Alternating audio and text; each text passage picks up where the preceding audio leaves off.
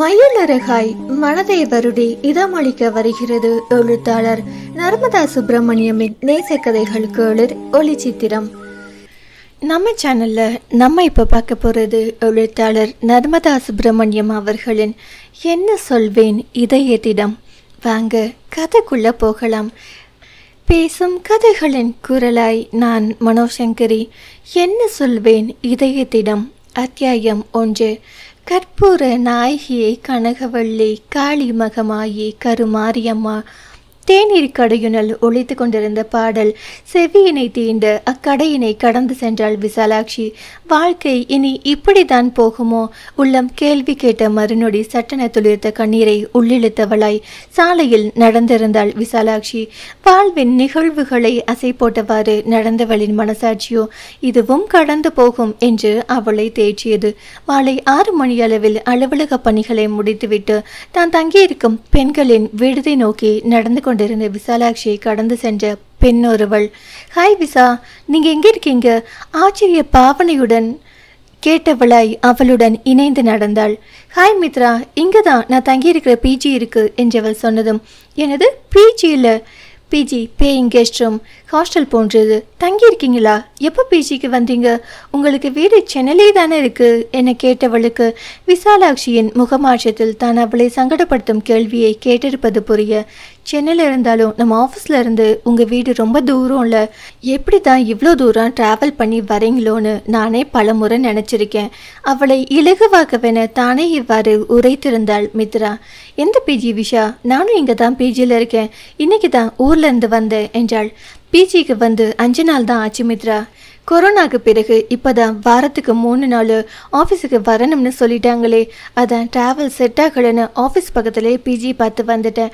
விசாலாட்சி கூறிக்கொண்டிருக்கும் போதே அவளின் தங்கும் விடுதி சற்று தொலைவில் பார்வையில் படவும், இதுதான் நான் தங்கியிருக்கிற பிஜி என காண்பித்தாள் விசாலாட்சி. எனது இங்கேயா? இங்கே தாங்க நானும் தங்கியிருக்கேன். 10 நாள் லீவு போட்டு ஊருக்கு போயிட்டு வர்றதுக்குள்ள பிஜியில் என்னென்னமோ நடந்திருக்கே. உற்சாக குரலில் உரைத்த மித்ரா அவளுடன் பேசியவாறே விடுதியை அடைந்திருந்தாள். இருவருமாக விடுதியின் இரும்பு கதவை கடந்து உள்ளே நுழைந்த நொடி, விசாலாட்சி, உன்னை தேடி யாரோ வந்திருக்காங்கம்மா, அந்த ரிசப்ஷன் ரூம்ல இருக்காங்க, போய் பாருமா என்றார் அந்த தங்கும் விடுதியின் வார்டன் சீதாம்மா. வார்டன் அம்மாவின் அக்குரலில் ரிசப்ஷன் அறைக்குள் அமர்ந்திருந்தவன் விருட்டென வெளியே வந்தவனாய் பரிதவிப்புடன் விசாலாட்சி பார்த்தான். அவளின் நலனை எண்ணி தலை முதல் கால் வரை பார்வையால் ஸ்பரிசித்தவனின் கண்களில் அத்தனை ஆசுவாசம் உள்ளத்தை பெரும் நிம்மதியாட்கொள்ள அவளை நோக்கி வந்தான். ஆனால் அவளோ சற்று பயத்துடன் வெளவெளத்து போனவளாய்தான் அவனை பார்த்திருந்தாள். இவருக்கு எப்படி நான் தங்கியிருக்கிற இடம் தெரிஞ்சது? நெருங்கி வந்தவனை விட்டு விலகாத பார்வையுடன் மனதினுள் பேசிக்கொண்டாள். தூக்கத்தை இழந்த சிவந்த கண்களுடனும் அயர்வும் சோர்வும் நிறைந்த முகத்துடனும் தன்னருகில் வந்தவனை கண்டவளின் மனம் வருத்தம் கொண்ட போதிலும், விஷுமா என அவளது கையை பற்ற வந்தவனை விட்டு விலகி நின்றவளாய், எனக்கு இவரை யாருன்னு தெரியாது சீதாமா என்றாள். அவளின் பேச்சில் கோபம் கொண்டவனாய், என்ன தாண்டி பிரச்சனை உனக்கு? மனுஷனை ஏண்டி இப்படி தவிக்க விட்டுட்டு இருக்க? ஆற்றாமையுடன் கேட்டிருந்தான் நந்தகுமரன். இவர்களின் உரையாடலை மிரட்சியுடன் பார்த்தவர் நின்ற மித்ராவின் மூளையோ இந்த அண்ணாவை எங்கேயோ பார்த்திருக்கோமே என்று நினைவுறுத்தியது. விசாலாட்சி அந்த ஆடவனை தெரியாது என்று உரைத்ததுமே சீதாம்மா அந்த ஆண்மகனை கூறிய விழிகளால் அளந்தவாறு பார்த்திருக்க, அடுத்து அவன் கோபத்துடன் விசாலாட்சியிடம் மொழிந்ததில், சார் இங்க பாருங்க, லேடிஸ் பிஜில ஆண்களுக்கு அனுமதி இல்லை, பார்த்துட்டு போயிடுறேன்னு ரொம்ப கெஞ்சி கேட்டதுனால தான் ரிசப்ஷனில் உட்கார வச்சேன். இப்போ இந்த பொண்ணு உங்களை யாருன்னே தெரியாதுன்னு சொன்ன பிறகு நீங்கள் இங்கே நிற்கிறது சரியா வராது, நீங்கள் வெளியில் போங்க சார் என்று உரைத்து விட்டார். அவளின் கண்களில் கண்ணீர் சூழ்ந்து நிற்பதையும் கீழுதட்டை கடித்து கொண்டு அவள் அதை கடினப்பட்டு அடக்குவதையும் பார்த்தவனின் கோபம் மட்டுப்பட, ஒரு நாள் நான் இல்லாமல் போனாதான் உங்களுக்கு யாருமே தெரியும் நான் தானே சொன்னிய விஷயம், இது நீ எனக்கு கொடுக்கிற தண்டனைனா நான் ஏற்றுக்கிறேன். வழி நிறைந்த பார்வையுடன் அவளை பார்த்தவனாய் அங்கிருந்து அகன்றான் நந்தகுமரன். கண்களில் அடக்கப்பட்ட கண்ணீர் கரகரவென வழிந்தோட விறுவிறுவென தரைத்தளத்தில் இருந்து தனது அறை நோக்கி சென்ற விசாலாட்சி கட்டிலில் விழுந்து அழுது கரைந்தாள். என்ன பிரச்சனையோ, எதுக்காக இந்த பொண்ணு இங்க வந்து தங்கி இருக்கோ? வாய்விட்டே புலம்பிய சீதாம்மா மித்ராவிடம் திரும்பி, உனக்கு தெரிஞ்ச பொண்ணா இது மித்ரா என கேட்டார். ஆமா சீதாம்மா, நாங்க ஒரே இடத்துல தான் வேலை செய்யறோம். எனக்கு ஹெச்ஆர் அவங்க, இந்த அண்ணாவை நான் இவங்க கூட எங்கேயோ பார்த்திருக்கேன், ஏதோ லவ் ப்ராப்ளம் போல என கூறியவளால் இரண்டாம் மாடியில் இருந்த தனது அறை நோக்கி சென்றாள். கட்டிலில் அழுதவாறு படுத்திருந்த விசாலாட்சியின் அறையில் தங்கியிருந்த மற்ற இரு பெண்களும் அறைக்குள் நுழையவும் கண்களை துடைத்தவாறு ஓய்வறைக்குள் நுழைந்தவள் தண்ணீரை முகத்தில் அடித்து தெளித்தவளாய் கழுவினாள். தனது கட்டிலில் வந்து அமர்ந்தவள் மனதின் அலைக்கழிப்பை தடுக்க கைபேசியை எடுத்து ஸ்பாட்டிஃபை செயலிக்கு சென்று பாடலை ஒலிக்கிவிட்டு ஒளி வாங்கிய இரு காதுகளுக்கும் நுழைத்து கொண்டவளாய் கண்களை மூடியவாறு தலையை சாய்த்து கொண்டாள். நந்தா நீ என் நிலா, நந்தா நீ என் நிலா நிலா, நாயகன் மடியில் காண்பது சுகமே, நாணம் ஏனோ வா. அவளின் இசை பட்டியலில் பிளேலிஸ்டில் இருந்து இரண்டாம் பாடலாக இப்பாடல் ஒலிக்கவும் காதலிக்க தொடங்கிய நாட்களில் நந்தா என்னும் வார்த்தைக்காகவே இப்பாடலை கேட்க தொடங்கி இவளின் பிடித்தமான பாடலாய் இப்பாடல் மாறிப்போன நிகழ்வுகள் கண்முன் விரிய இவளையும் மீறி இவளின் நினைவுகள் அந்நாளுக்கு பயணித்தன. அவனும் அவளுமாக மட்டுமே இவ்வுலகில் வாழ்வதாய் சுற்ற மறந்து வாழ்ந்த இனிமையான நாட்களவை. அன்று அலுவலகத்தில் தான் அவனை முதலில் சந்தித்தாள் அவள். மகிழுந்தின் உதிரி பாகங்கள் தயாரிக்கும் நிறுவனத்தில் மணித்தவள துறையில் 2 வருடங்களாக பணிபுரிந்து கொண்டிருந்தாள் விசாலாட்சி. இயந்திர பொறியியல் படிப்பை முடித்து 5 வருட பணி அனுபவத்துடன் விசாலாட்சி பணிபுரியும் நிறுவனத்தில் நேர்காணலில் கடைசி கட்ட நேர்முக தேர்வில் தான் விசாலாட்சியை பார்த்தான் நந்தகுமரன். அன்று அந்த நேர்முக தேர்வின் ஒருங்கிணைப்பாளராய் இருந்தாள் விசாலாட்சி. அப்பொழுது இருவருக்குமே பெரிதாய் பரிச்சயமும் இல்லை, ஈர்ப்பும் இல்லை. அடுத்து வந்த நாட்களில் அவன் வேலை செய்த ப்ராஜெக்டின் இடத்தினில்தான் ஹெச்ஆருக்கான இவளின் இருக்கையும் இருக்க அன்றாடம் சந்தித்து கொண்டனர் இருவரும். எதிர்படும் நேரங்களில் புன்னகையுடன் கடந்து செல்வர். இப்படியே சில மாதங்கள் கடந்திருக்க நந்தகுமரனின் திருமணத்திற்காக இணைய திருமண தகவல் செயலியில் மேட்ரிமோனியில் பதிவு செய்திருப்பதாகவும் அதனை பார்த்து அவனுக்கு பிடித்த பெண்களின் விவரங்களை எடுத்து கொடுத்தாள். தான் மேற்கொண்டு ஜாதகம் மற்றும் குடும்ப விவரங்களை பார்ப்பதாகவும் அவனின் தந்தை ஜெயராஜ் உரைக்க இவனும் அன்றாடம் இரவு மேட்ரிமோனி பார்த்து பிடித்த பெண்களின் ஐடியை எடுத்து கொடுத்தான். அந்த செயலில் விசாலாட்சியின் விவரங்களும் பதியப்பட்டிருப்பதை கண்டவனுக்கு இன்ப அதிர்ச்சி. மறுநாள் விசாலாட்சி அலுவலகத்தின் உணவு கூடத்தில் தனித்து அமர்ந்தவாறு தேநீர் அறிந்து கொண்டிருந்த போது அவள் முன் சென்று அமர்ந்தான் நந்தகுமரன். அவன் இவ்வாறு அமர்ந்ததில் இவையா இங்கு வந்து உட்கார்றான் என்று மனதோடு நினைத்தாலும் ஏதேனும் அலுவல் விஷயமாக பேச வந்திருப்பானாக இருக்கும் என்று நினைத்தவளாய் ஹாய் நந்தகுமரன் சிரித்த முகமாய் உரைத்தாள் விசாலாட்சி. ஹாய் விசாலாட்சி என்றவன், உங்ககிட்ட கொஞ்சம் பேசணும். Is it a good time to talk to you? உங்களிடம் பேசுவதற்கு இது சரியான நேரம் தானா என கேட்டான். எஸ் சொல்லுங்க என்றதும் சற்று தயங்கியவனாய், உங்களோட ப்ரொஃபைலை மேட்ரிமோனியில் பார்த்தேன் என்றவன் சொன்னதும் சிரித்தவாறு இருந்தவளின் முகம் யோசனையில் சுருங்க, I'm willing to marry you, உங்கள் வீட்டில் என் ப்ரொஃபைலை ரெஃபர் செய்கிறீங்களா என கேட்டான். ஹஹா என வாய் விட்டு சிரித்திருந்தாள் விசாலாட்சி. அவளது சிரிப்பின் அர்த்தம் புரியாது குழப்பமாய் இவன் நோக்க, ஸோ சாரி தப்பாக நினச்சிக்காதீங்க, ஹெச்ஆர் கிட்ட எல்லாரும் அவங்க ரெஸ்யூமை தான் ரெஃபர் செய்ய சொல்லி கேட்பாங்க, நீங்கள் மேரேஜ் ப்ரொஃபைலை ரெஃபர் செய்ய சொல்லி கேட்கவும் இப்படி ஒரு ப்ரப்போசலை நான் கேள்விப்பட்டதே இல்லையா, அதான் பக்குன்னு சிரிச்சிட்டேன், ஸோ சாரி என்றாள். அவளின் கூற்றில் புன்னகைத்தவனாய், உங்கள் விருப்பம் என்னன்னு சொல்லுங்க Visalakshi, are you okay to refer me என கேட்டான். கனிவுடன் அவனை பார்த்தவளாய், நேர்மையா என் முன்னாடி வந்து தைரியமா நீங்க இப்படி பேசினதுக்காகவே அப்பா அம்மா கிட்ட பேசுறேன், அதுக்கு மேல அவங்க எடுக்கிற முடிவு தான், இது நடக்காதுன்னா நீங்க ஹர்ட் ஆகிடக்கூடாது என்றாள். ஏன் நீங்க ஹர்ட் ஆக மாட்டீங்களா என கேட்டான் அவன். மேலும் அவளின் இதழ் சிரிப்பில் விரிய, தெரியல நந்தகுமரன், ஹர்ட் ஆக மாட்டேன்னு தான் நினைக்கிறேன் என்றாள். நான் ஹர்ட் ஆகாத அளவுக்கு உங்க வீட்டில் ஒரு நல்ல செய்தியை சொல்லணும்னு கடவுளை வேண்டிக்கிறேன் என்றவனாய் தனது வேலையை பார்க்க சென்றான் நந்தகுமரன்.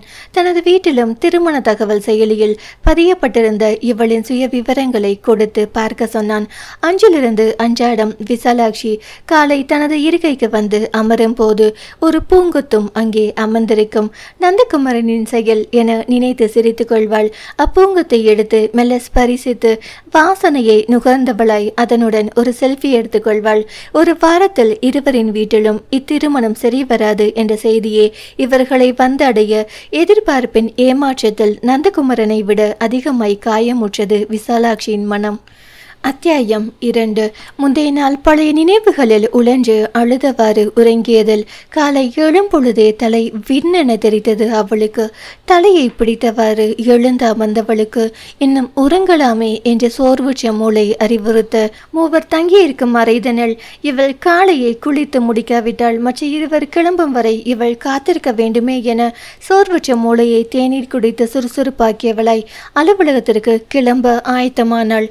தனது ஒடிசலான தேகத்திற்கு நீல நிற ஜீன்ஸும் பிங்க் நிற குர்த்தியும் அணிந்து கழுத்திற்கு கீழே வரை இருந்த முடியை அப்படியே விரிந்த கூந்தலாக வெட்டவளாக கண்ணாடி முன் நின்று பார்த்தவளுக்கு நந்தகுமரன் இந்த குர்த்தியை ஆசையாக வாங்கி கொடுத்த நினைவுகள் பொங்கி வர, நினைக்க கூடாதுன்னு நினைக்கும் போதுதான் நினைச்சுக்கிட்டே இருக்கு இந்த மனசு ஆத்திரத்துடன் கூறிக்கொண்டவளாய் தனது காப்பி நிற சருமத்தை ஏற்றவாறு மேக்கப் போட்டு வீங்கியிருந்த கண்களில் சோர்வு தெரியாதவாறு சரி செய்தாள்.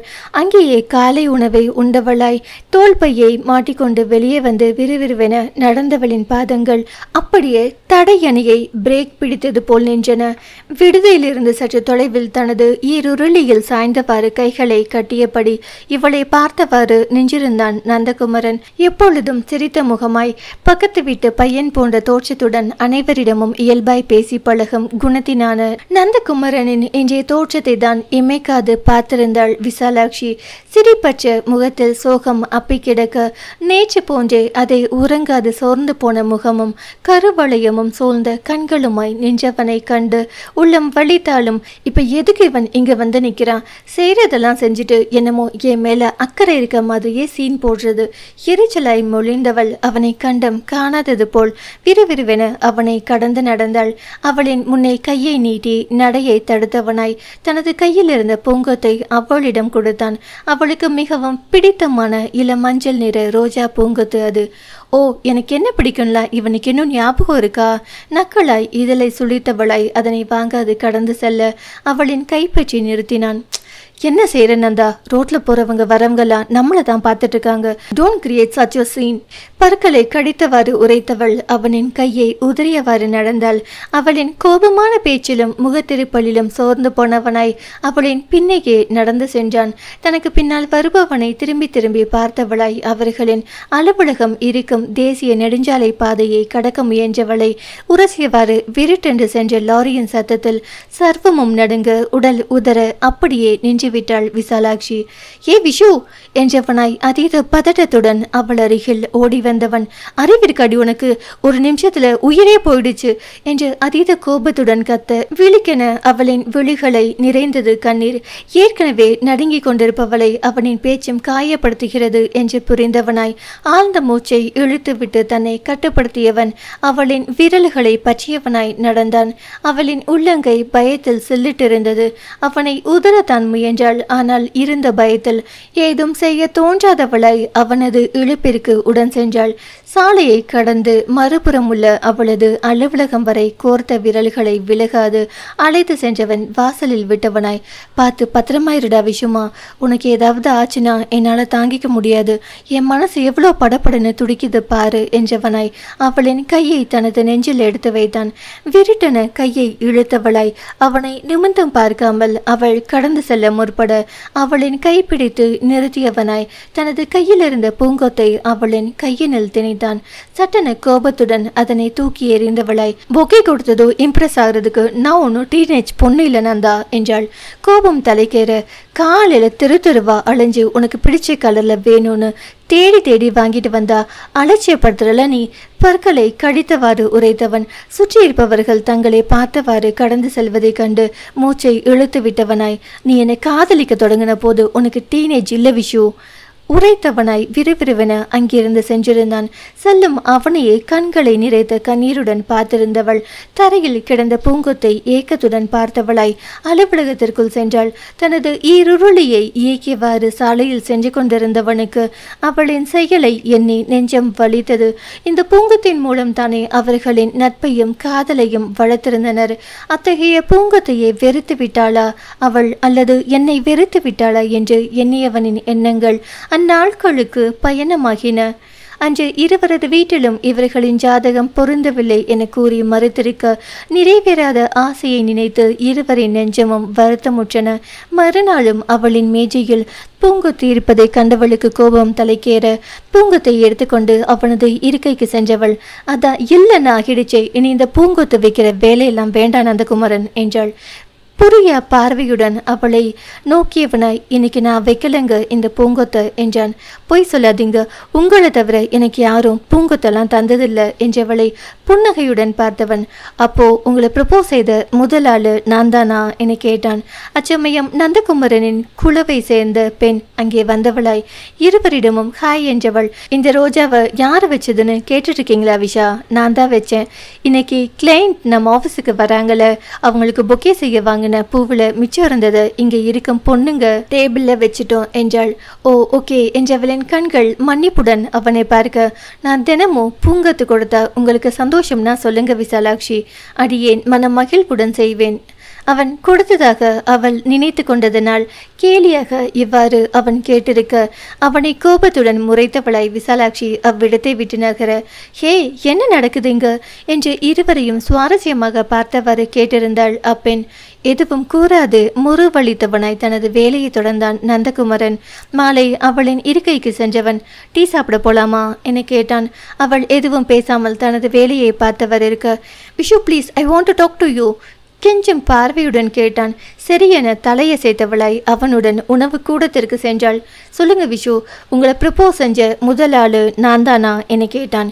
ஏன் இப்போ அதை தெரிஞ்சுக்கிட்டு என்ன செய்ய போறீங்க என கேட்டாள். ஏன்னா நான் ப்ரப்போஸ் செஞ்ச முதல் பொண்ணு நீங்க தான் என்றவனை நம்பாத பார்வை அவள் பார்த்து வைக்க, நிஜமா விஷு என்றான். அதென்ன விஷு, எல்லார் மாதிரியும் விஷா இல்லைனா விசாலாட்சின்னு கூப்பிடுங்க என்றாள்.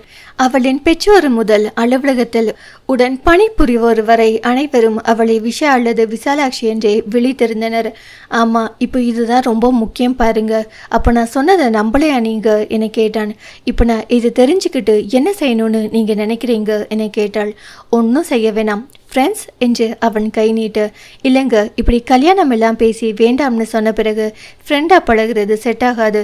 தேங்க்ஸ் ஃபார் த டீ பட்டன உரைத்தவளாய் எழுந்து சென்றாள். கல்யாண ராசி தான் இல்லை, தோழி ராசியாவது இருக்கும்னு பார்த்தா நீ கொடுத்து வச்சது அவ்வளோதாண்டா நந்தா என்று வாய்க்குள்ளேயே புலம்பியவனாய் தனது வேலையை பார்க்க சென்றான். அதன் பிறகு ஒரு மாதத்திற்கு மேல் அவள் பக்கமே செல்லாமல் இருந்தவனை சூழ்நிலை அவளுடன் பேசுமாறு வைத்திருந்தது. வார இறுதி நாளில் முக்கிய அலுவல் வேலை இருந்ததால் அலுவலகத்திற்கு வந்திருந்தவன் ஹெச்ஆராக அன்றைய அலுவலக நேர்காணலுக்கான ஆயத்த பணியில் ஈடுபட்டிருந்த விசாலாட்சியை கண்டான். மாலை வாகன நிறுத்தும் இடத்தில் தனது இருசக்கர வாகனத்தை இயக்க அவள் போராடி கொண்டிருந்த போது தனது வாகனத்தை எடுக்க வந்தவன் அவளிடம் சென்று பேசினான். தனக்கு விருப்பமில்லை என்றாலும் இடைப்பட்ட நாட்களில் தன்னிடம் பேசி தொந்தரவு செய்யாது அவன் ஒதுங்கி இருந்தது அவன் மீது நன்மதிப்பை ஏற்படுத்தியிருக்க அன்று அவனுடன் இயல்பாய் பேசியிருந்தாள் விசாலாட்சி. அவளது வண்டியினை பழுது பார்க்கும் கடைக்கு எடுத்து செல்ல உதவி செய்து அவளை அவளது வீட்டினில் இறக்கிவிட்டான். அன்றிலிருந்து இருவரும் நல்ல தோழமைகளாய் பேசி பழக தொடங்கியிருந்தனர். அத்தியாயம் 3. காலையில மாதிரி இப்பவும் நம்மளை பார்க்க வந்திருப்பானா? அன்று மாலை அலுவலகத்தில் இருந்து வெளியே வந்தவளாய் விசாலாட்சி சிந்திக்க, அதான் அவன் கொடுத்த பொக்கேவை தூக்கி எரிஞ்சிட்டியே, அப்புறம் எப்படி வருவான் என்று எடுத்து கொடுத்தது மனசாட்சி. வாசலில் நின்று சுற்றுமுற்றும் பார்த்தவளுக்கு அவன் அங்கு இல்லாதது ஏமாற்றத்தை கொடுக்க, அதான் வேண்டாம்னு ஒதுங்கி இருக்கிறவ அவன் வரணும்னு ஏன் எதிர்பார்க்கிற என்று மனசாட்சி கேட்ட கேள்வியில் தன்னையே திட்டிக் கொண்டவளாய் அந்த தேசிய நெடுஞ்சாலையை சாலையை கடக்க நிற்கும் போது அவள் அருகில் கைகளை பற்றியவனாய் வந்து நின்றான் நந்தகுமரன். அவனை கண்டதும் கண்கள் மின்னினாலும் சட்டென அவனின் கைகளை உதறியவளாய், ஓவரா அக்கறை இருக்க மாதிரி நடிக்காதீங்க, என்னெல்லாம் செஞ்சா இவ இம்ப்ரெஸ் ஆவான்னு பிளான் செஞ்சு செய்யறது எதுவும் காதலாகாது நந்தா. கோபமாய் ஆரம்பித்து குரல் தழுதழுக்க முடித்திருந்தாள். என் அக்கறையெல்லாம் உன்னை இம்ப்ரெஸ் செய்ய நான் செய்கிற வித்த மாதிரி தெரியுதா உனக்கு? இப்படி நான் வந்து நிற்கலன்னா என் மேலே அக்கறையே இல்லைல்ல உங்களுக்குன்னு சண்டை போடுவேன். இதுவே இருக்கிற வேலையெல்லாம் விட்டுட்டு உனக்காக வந்து நின்னா உன்னை இம்ப்ரெஸ் செய்கிறேன்னு கேட்குற, என்ன தாண்டி செய்யட்டும் நான்? கோபத்துடன் சற்றே உரத்த குரலிலேயே கத்தியிருந்தான் நந்தகுமரன். அந்நேரம் அவளுடன் பணிபுரியும் புதிய அலுவலக தோழன் தீபக் அங்கு இவர்களை பார்த்துவிட்டு, எதுவும் பிரச்சனையா விஷா? காலையில் கூட இவன் உங்ககிட்ட ஏதோ பிரச்சனை செஞ்சுட்டு இருந்த மாதிரி இருந்துச்சு என கேட்டிருந்தான். அமைதியாக அவள் நிற்க, வாட்ஸ் யுவர் ப்ராப்ளம் மேன் என ஆத்திரத்துடன் கேட்டிருந்தான் நந்தகுமரன். இப்படி பொறுக்கி மாதிரி பொம்பளை பின்னாடி சுத்திட்டு இருக்கியே, நீதாண்டா ப்ராப்ளம் என்றான் தீபக். தீபக்கை முறைத்த நந்தகுமரன், கண்டவனும் என பேசுறான், நீ அமைதியா நிற்கிறியே எனும் விதத்தில் விசாலாட்சியை தீ பார்வை பார்த்தான். அப்பொழுதும் கூட ஒட்ட வைத்திருந்த இதழை பிரிக்காது இருவரையும் பார்த்திருந்தாள் அவள். கோபத்துடன் அவளை பார்த்தவனாய் விருட்டென அங்கிருந்து சென்று விட்டான் நந்தகுமரன். அவன் சென்றது நெஞ்சில் சுருக்கென குத்த, நந்தா என்று தன்னையும் மீறி சத்தமாய் அவள் அழைக்க திரும்பியும் பாராது சென்றிருந்தான் அவன். தீபக்கிடம் திரும்பியவளாய், வார்த்தையை விடாதீங்க தீபக், எல்லா பொண்ணுங்க பின்னாடி சுத்துற பொறுக்கி இல்ல அவரு காதலிச்ச ஒரே பொண்ணு நான் தான் என்றவள் கண்களை நிறைந்த கண்ணீருடன் இருக்க அதிர்ந்த தீபக், சோ சாரி விஷா, யார் ஒன்னு நினைச்சு என்ன கூறுவதென தெரியாது, மன்னிப்பு வேண்டி நின்றான். இட்ஸ் ஓகே என்றவளாய் அந்த சாலையை கடந்து சென்று விடுதிக்குள் சென்றவளை தூரத்திலிருந்து பார்த்தவனாய் அங்கிருந்து சென்றான் நந்தகுமரன். அப்படியா, அவளுக்கு நான் வேண்டாதவனாகி போனேன், எவனோ என்ன பொறுக்கின்னு சொல்றான், எப்படி இவளால அமைதியா இருக்க முடிஞ்சது? அந்த அளவிற்கு என்ன வெறுத்துட்டா இவ? ஈருருளியை இயக்கியவனின் மனம் அரற்றி கொண்டிருந்தது. நெஞ்சம் பேரலையாய் பொங்கிக் கொண்டிருக்க மனதை ஆற்றுப்படுத்தும் வழி தெரியாது. கை போகும் போக்கில் வண்டியை ஓட்டிக் கொண்டிருந்தவனின் நினைவுகள் பின்னோக்கி நகர்ந்தன. நந்தகுமரன் அவளின் வண்டியை சரி செய்து கொடுத்து அவளின் வீட்டினில் விட்ட நாளிற்கு பிறகு கூட அவனை நட்பாய் ஏற்கவில்லை அவள். டீ சாப்பிட போலாமா விஷு என்று கேட்டவாறு வந்து நின்றவனை வேண்டாம் என்ற ஒற்றை வார்த்தையில் ஒதுக்கியே வைத்திருந்தாள் விசாலாட்சி. வீட்டிலேயே வேண்டாம் என்று சொன்ன ஒருவனுடன் தொடர்ந்து நட்பாய் பேசி பழகி அப்பழக்கம் பிறகு பிடித்ததில் வந்து நின்றாள். பெற்றோரை எதிர்த்து நின்று சம்மதிக்க வைத்து மனம் செய்து கொள்ளும் மனத்திடம் எல்லாம் தன்னிடம் அறவே இல்லை என்ற எண்ணத்தினாலேயே அவனை ஒதுக்கி வைத்தாள் விசாலாட்சி. ஆனால் அவனை தேநீருக்கு அழைக்கும் நாளும் வந்தது. அன்று அவர்களின் அலுவலக உணவு கூடத்தில் தனது சக பணியாளினி பெண் அமிர்தாவுடன் அமர்ந்திருந்தான் நந்தகுமரன். அமிர்தா அப்பணியில் சேர்ந்து ஒரு வாரமாகியிருந்தது. அனைவருடனும் சட்டென பழகும் இயல்பிலான நந்தகுமரன் அவளும் டீம் லீடராக போனதால் இருவருக்கும் இடையே இயல்பான நட்பு உருவாகியிருந்தது. தேநீர் அருந்திவிட்டு இருவருமாக தங்களது பணியிடத்திற்கு செல்லும் வழியில் நந்தகுமரன் நண்பன் ஒருவனை கண்டுவிட்டு அவனுடன் பேசியவாறு நின்றுவிட முன்னே சென்றாள் அமிர்தா.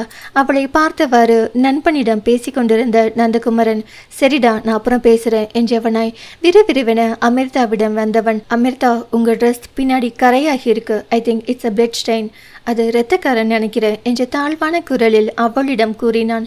ஐயோ என்றவளை சங்கடத்துடன் அவள் பார்க்க, இட்ஸ் ஓகே நீங்க வாஷ்ரூம் போயிட்டு வாங்க என்று அவளை இயல்பாக்க அவன் கூற ஓரமாய் ஒதுங்கி நின்றவளை இல்லனந்தா அவனிடம் எப்படி கூறுவது என்று தெரியாது அசௌகரியமான பாவத்துடன் திருவன முழித்தவளாய் நின்றிருந்தாள் அமிர்தா.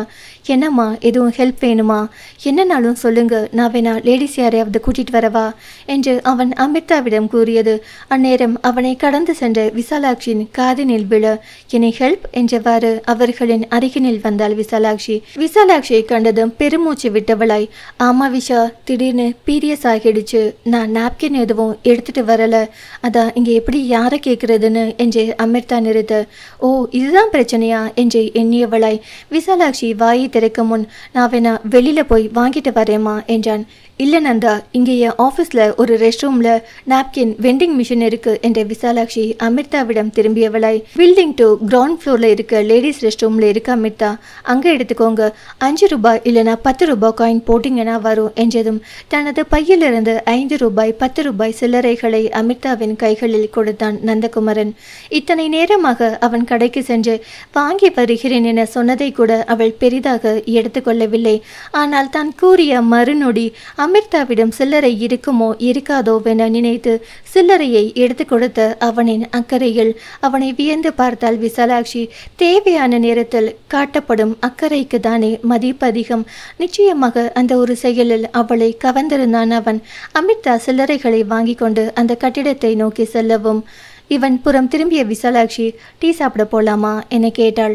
என்னடா அதிசயமா இருக்கு என்று வாய்விட்டு கூறியவன், நான் உன்ன மாதிரி வேண்டாம்லாம் பிக பண்ண மாட்டேமா, பாக்கியம் பெற்றேன்னு உடனே அக்செப்ட் செஞ்சிடுவேன் என்று கூறியவனை சிரிப்புடன் நோக்கியவளாய் உணவு கூடத்தை நோக்கி செல்ல அவளுடன் இணைந்து மீண்டுமாக உணவு கூடத்தை நோக்கி சென்றான் நந்தகுமரன்.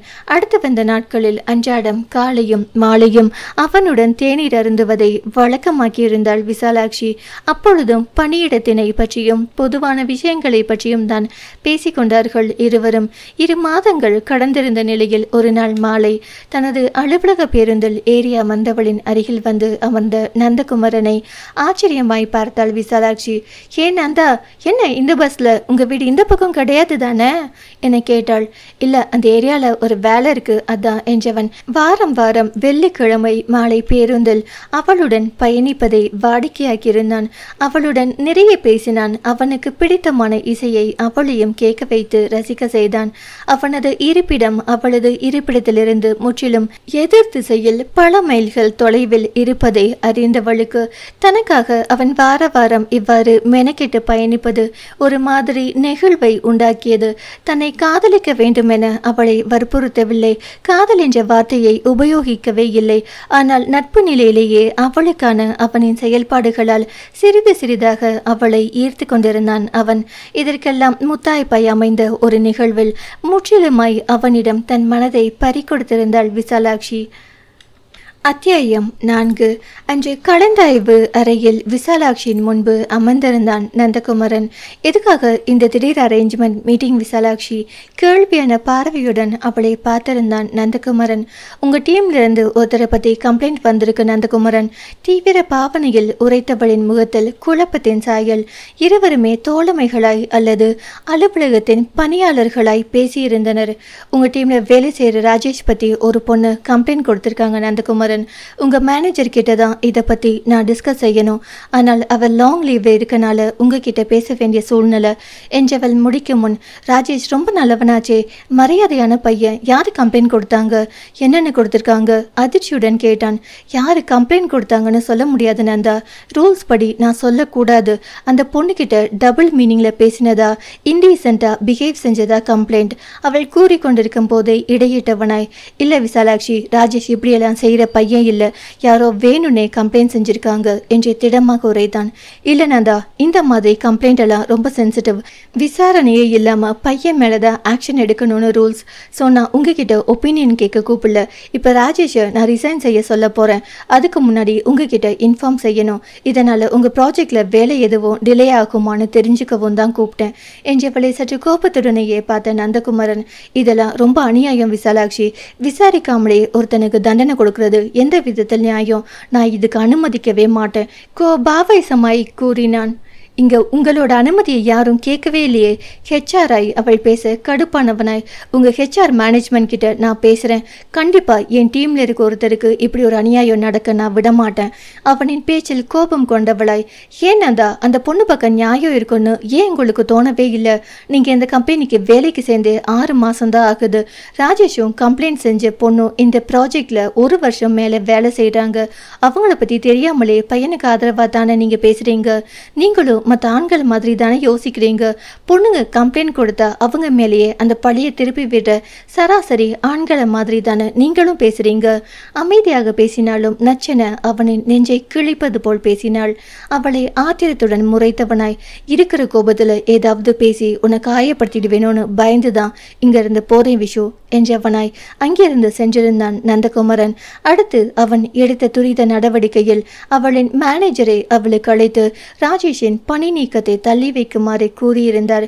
எவரும் கூறாமலேயே எந்த பெண் ராஜேஷ் மீது புகார் அளித்திருக்கிறாள் என்பதை அறிந்து கொண்டான் நந்தகுமரன். முன்பொரு முறை அந்த பெண் சரியாக வேலை செய்யவில்லை என்று ராஜேஷ் மேனேஜரிடம் புகார் அளித்திருக்க அதன் பலனாய் அப்பெண்ணின் அப்ரைசல் ரேட்டிங் குறைக்கப்பட்டு சம்பள உயர்வு தடை செய்யப்பட்டதினால் உண்டான கோபத்தில் ராஜேஷ் மீது இவ்வாறு வீண் பழி சுமத்தியிருக்கிறாள் அப்பெண் என கண்டறிந்து கொண்ட நந்தகுமரன் அதன் பிறகு மிக திடமாக அடுத்தடுத்த நடவடிக்கைகளை மேற்கொண்டான். அடுத்த 3 வாரத்தில் ராஜேஷுக்கு தேவையான ஆதாரங்களை சேகரித்து புகார் அளித்த பெண்ணின் மீதே நடவடிக்கையும் எடுக்க வைத்திருந்த அவனின் செயல்பாடுகளில் அசந்துதான் போனாள் விசாலாட்சி. அப்பெண்ணே தனது வாய் சொல்லாய் தன் வேண்டுமென்றே ராஜேஷ் மீது புகார் அளித்ததை தனது அலுவலக தோழியிடம் கைபேசியில் கூறியதை ரெக்கார்ட் செய்து அதனை ஆதாரமாக அளித்திருந்தான் நந்தகுமரன். அந்த பெண்ணின் புகாரை நம்பி தவறு செய்யாதவனை வேலையை விட்டு நீக்கியிருந்தாள். அவனின் பாவத்திற்கு தான் ஆளாகி இருப்போமே என்று நடுங்கி போனாள் விசாலாட்சி. அந்த 3 வாரங்களும் அலுவலக பணியாளராய் இந்த பிரச்சனை குறித்து அவளிடம் பேசினானே என்று மேலதிகமாக ஒரு வார்த்தை கூட பேசாது முற்றிலுமாக அவளை தவிர்த்து கோபமுகத்துடனே சுற்றி வந்தான் நந்தகுமரன். இவளுக்கு அவனின் இந்த பாராமுகம் மனதை வலிக்க செய்தாலும் நான் என்ன தப்பு செஞ்சேன், பொண்ணு சைட்ல இருந்து யோசிச்சு பாருங்கன்னு தானே சொன்னேன், வேணும்னா அவரே வந்து பேசட்டும் என்று முறுக்கி கொண்டு தெரிந்தவள் அவன் அளித்த ஆதாரங்களை எல்லாம் பார்த்து வாயடைத்து போனாள். இந்த புகார் மின்னஞ்சல் வந்த 3வது வாரத்தில் தவறான புகார் அளித்த பெண்ணின் மீதே நடவடிக்கை எடுத்து அவளை வேலையை விட்டு நீக்க வைத்திருந்தான் நந்தகுமரன். நந்தகுமரன் விசாலாட்சியிடம் முதலில் கல்யாணம் செய்ய கேட்டு முன்மொழிந்த போது அவனை பெண்களை கவரும் வகையில் பேசும் விளையாட்டு பையன் என்றே நினைத்தாள் விசாலாட்சி. அதிலும் சட்டென அனைவரிடமும் நெடுநாள் பழகியவர் போல் பழகும் அவனின் இயல்பான குணம் அவனை அப்படித்தான் அவளை நினைக்க செய்திருந்தது. ஆனால் இந்த 6 மாத நட்பில் அவனை பற்றி அவள் அறிந்திருந்த வகையில் அவளுக்கு அவன் மீதான விளையாட்டு பையன் என்னும் எண்ணத்தை ஓரளவிற்கு மாற்றியிருந்த போதும் அனைத்து நற்குணங்கள் இருந்த போதும் தன்னை கவருவதற்காக செய்யும் செயல்களென அவளுக்கான அவனின் மெனக்கடல்களை அவள் எண்ணி வைத்திருந்ததே இந்நட்பை காதல் என்ற வரையறைக்குள் இத்தனை நாட்களாய் தள்ளாது இருந்தது. அவ்வகையில் தான் எண்ணி வைத்திருந்தவன் பெண்களுக்காய் அல்லாது நியாயத்திற்காய் போராடி அதிலும் தனது குழுவினர் தனது பொறுப்பு என்னும் மனப்பான்மையோடு மெனக்கெட்டு போராடி உண்மையை அடையாளம் காண்பித்ததில் தன்னையும் உண்மையான முடிவை எடுக்க வைத்ததில் அவன் மீதான நன்மதிப்பும் மரியாதையும் கூடியது அவளுக்கு. முற்றிலுமாய் அவனை பொறுப்பான ஆண்மகனாய் அவளுக்கு நிலைநாட்டிய இந்நிகழ்வில் அவன்பால் வெகுவாய் கவரப்பட்டாள் விசாலாட்சி. ஆனால் இச்சமயம் தான் அவனை விட்டு விலக ஆரம்பித்தான் நந்தகுமரன். அவனின் இந்த விலகலும் பாராமுகமும் அவளை மனதால் மேலும் அவனை நெருங்க செய்திருந்தது. நந்தகுமரன் அவளுடன் பேசி 1 மாதமான நிலையில் ஒரு நாள் இரவில் சாரி என்று அவனுக்கு குறுஞ்செய்தி அனுப்பினாள் விசாலாட்சி. அவன் அக்குறுஞ்செய்தியை பார்த்ததற்கான நீல நிற குறியீடு வந்ததும் அவன் பதில் ஏதும் அனுப்பாதிருக்க பெருமூச்சை விட்டவளாய், சாரி நந்தா, என்கிட்ட பேச மாட்டீங்களா என கேட்டு மீண்டுமாய் அனுப்பியிருந்தாள். அதையும் அவன் பார்த்துவிட்டு பதில் அனுப்பாது இருக்க இவளுக்கு கண்களில் நீர் கோர்த்து கொண்டது. ஏனோ அவனது இந்த விலகலை தாழவே முடியவில்லை. அவனுக்கு அழைத்துதான் பேசேன் என்று உள்ளம் உந்தி தள்ளியது. இரவு 10 மணி என நேரத்தை காண்பித்த கைபேசியை பார்த்தவாறு படுத்திருந்தவள் எழுந்து வந்து முகப்பறையை எட்டி பார்த்தாள். தாயும் தந்தையும் முகப்பறையில் ஏதோ பேசியவாறு அமர்ந்திருப்பதை எட்டி பார்த்தவள், ஐயோ அப்பா அம்மா நந்தா கிட்ட நான் பேசுறதை கேட்டாங்கன்னா நான் செத்தேன், நாளைக்கு நேர்லேயே போய் பேசிக்கலாம் என்று மனதோடு பேசியவாறு படுத்தவள் தனது கைபேசி கேலரியில் இருவருமாக இணைந்து எடுத்த சுயமிகளை எல்லாம் பார்த்தவாறு உறங்கி போனாள். மறுநாள் காலையில் அலுவலகத்தை அடைந்த நந்தகுமரன் தனது இருக்கைக்கு சென்று பார்க்க அங்கே அவனுக்காக மன்னிக்க வேண்டுகிறேன் என்கிற வாசகத்தை தாங்கி காத்திருந்தது ஒரு பூங்கொத்து.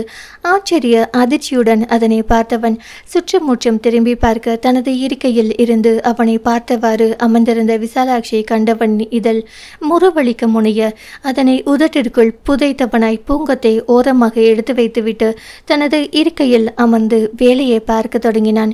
இதனை பார்த்தவாறு அமர்ந்திருந்தவளின் மனமும் முகமும் சுருங்கி போக சுறுசுறுவென கோபம் பொங்க அவனை நோக்கி வந்தவள் கண்களில் தேங்கியிருந்த நீருடன், என்ன நினைச்சிட்டு இருக்கீங்க நீங்க? எதுக்கு என்ன இப்படி அவாய்ட் செய்யறீங்க என்னை கேட்டாள். நான் யாருங்க விசாலாட்சி உங்களை அவாய்ட் செய்யறதுக்கு? I am not even your friend. நான் உங்களோட நண்பன் கூட இல்லையே. அமைதியான குரலில் உரைத்தான். கண்களில் தேங்கியிருந்த தண்ணீர் கரையை உடைத்து கொண்டு வெளிவர விறுவிறுவென தனது இடத்திற்கு சென்று அமர்ந்து கொண்டவளின் கண்கள் நில்லாது கண்ணீரை பொழிந்தது. நீ எனக்கு யாரோ என்பது போன்ற அவனது இந்த பேச்சு அவளின் நெஞ்சை வெகுவாக காயம் முற செய்ய இனி அவங்க பக்கமே போகக்கூடாது என்று தனக்கு தானே சொல்லுரைத்து கொண்டவளாய் மூக்கை உறிஞ்சியவாறு அழுதவளாக வேலையை பார்த்திருந்தாள் விசாலாட்சி. தனது இருக்கையிலிருந்து அவளின் செய்கைகளை பார்த்தவாறு வேலையை செய்து கொண்டிருந்தவனின் மூளை வேலை நிறுத்தம் செய்ய தனது சிகையை அழுந்த கோதியவனாய் பெருமூச்சு விட்டவாறு எழுந்தவன் அவளை நோக்கி சென்றான். அவள் அருகில் சென்று நின்று விஷுமா என்று அவன் அழைத்த நொடி விழிக்கென நிமிர்ந்து பார்த்தவளின் கண்கள் கண்ணீரை சிந்த அவன் முன்பு அழுவது வேறு கடுப்பை கிளப்ப எதுவும் பேசாது எழுந்து வெளியே சென்றவள் ஓய்வறைக்குள் நுழைந்து கொண்டாள். அவளின் அழுகையும் அந்த பார்வையும் அவனை ஏதோ செய்ய அவளுக்காக ஓய்வறையின் வெளியே இருந்த வராண்டாவள் காத்திருந்தான். கண்களை துடைத்து முகத்தை கழுவிவிட்டு வெளியே வந்தவளின் கரத்தினை பற்றியவனாய் உணவு கூடத்தை நோக்கி அழைத்து சென்றான். அங்கே ஒரு நாற்காலியில் அவளை அமர வைத்துவிட்டு சூடான இஞ்சி தேநீரை அவளின் முன்பு வைத்து குடிவிஷு என்றவனாய் அவளின் முன்பு அமர்ந்தான். எதுவும் பேசாது மூக்கை உறிஞ்சியவளாய் சற்று தேம்பலுடனேயே முழு தேநீரையும் குடித்து முடித்தாள். நம்ம கல்யாணம் செஞ்சுக்கலாமா விஷு என்றவன் கேட்டதில் கண்கள் பெரிதாக விரிய அவனை பார்த்தாள் விசாலாட்சி. இதுக்கு மேல நான் உனக்கு ஃப்ரெண்டா மட்டும் இருக்க விரும்பல. அப்படி நண்பனா மட்டுமாக என்னால உன்கிட்ட நீ பழக முடியாது. அப்படி உன்னையோ என்னையோ ஏமாத்திட்டு பழக வேண்டாம்னு தான் உன்னை விட்டு ஒதுங்கி இருந்த என்றான். இம்மைகளை கூட சிமிட்டாது இன்ப அதிர்ச்சியுடன் அவனை பார்த்திருந்தவள், அப்ப என் மேல கோபம் இல்லையா என்னை கேட்டாள். இருந்துச்சு, ஆனா நான் ஒதுங்கி இருந்த இந்த நாள்ல தான் எந்த அளவுக்கு என் மனசுல நீ இருக்கன்னு எனக்கே புரிஞ்சது என்றான். ஓ, அப்ப இப்ப என் மேல கோபம் இல்லை தானே என மீண்டுமாய் அதே கேள்வியை அவள் கேட்க இல்லை என அவன் தலையசைத்த மறுநொடி சிரிப்புடன் கண்களை துடைத்தவாறு எழுந்தவள். சரி, இப்ப நான் கோபமா இருக்கேன், என்னை நீங்க சமாதானம் செய்யுங்க என்றவளாய் அங்கிருந்து சென்றிருந்தாள். செல்லும் அவளையே புன்னகையுடன் பார்த்திருந்தான் நந்தகுமரன். அன்றைய நாள் முழுவதும் வேண்டுமென்றே அவனிடம் பேசாது தவிர்த்தவளாய் வீட்டுக்கு சென்றிருந்தாள். அன்றிரவு வீட்டில் அவளின் தந்தை பழைய திரை இசை பாடல்களை தொலைக்காட்சியில் பார்த்து கொண்டிருக்க இவளும் அவருடன் அமர்ந்திருந்தாள். நந்தா எண்ணிலா என்று அடுத்த பாடல் தொடங்கவுமே நந்தா பேரில் இப்படி ஒரு பாட்டா என்று எண்ணியவளாய் சிரிப்புடன் அப்பாடலை கேட்டிருந்தவளின் நினைவுகளோ அவளின் நந்தாவை சுற்றி கொண்டிருந்தன. அப்பாடலின் நாயகன் நாயகி போன்ற பழங்கால உடையில் தங்களை நினைத்து பார்த்தவளுக்கு சிரிப்பு பொங்கிக் கொண்டு வர சரியாய் அச்சமயம் குறுஞ்செய்தி அனுப்பியிருந்தான் நந்தகுமரன். நந்தா நீ என் நிலா நிலா, நாயகன் மடியில் காண்பதும் சுகமே. நாணம் ஏனோவா முகத்தில் நாணத்துடன் பளிரென்ற புன்னகை மின்ன அவனின் குறுஞ்செய்தியை திறந்து பார்த்தவளுக்கோ அவன் அவளது வேலை சம்பந்தமாய் ஏதோ கேட்டிருப்பதை பார்த்து கடும் எரிச்சல். நான் தான் இங்கு கணா கண்டுட்டு இருக்கேன் போல. சார் ப்ரொப்போஸ் செஞ்சுட்டு அவர் பாட்டுக்கு அவர் வேலையை பார்க்கிறாரு. மனதோடு நொடித்து கொண்டவளாய் அவனுக்கு பதில் அனுப்பினாள். அலுவல் வேலை தவிர்த்து அதிகமாக ஒரு வார்த்தையும் மெசேஜ் செய்யாது இருந்தவனை கண்டு மேலும் கோபம்தான் வந்தது அவளுக்கு. அந்த வாரம் முழுவதும் இவள் கோபம் என்ற முகமூடியை கொண்டு சுற்றி கொண்டிருக்க அவனோ இவளை சீண்டினான் இல்லை.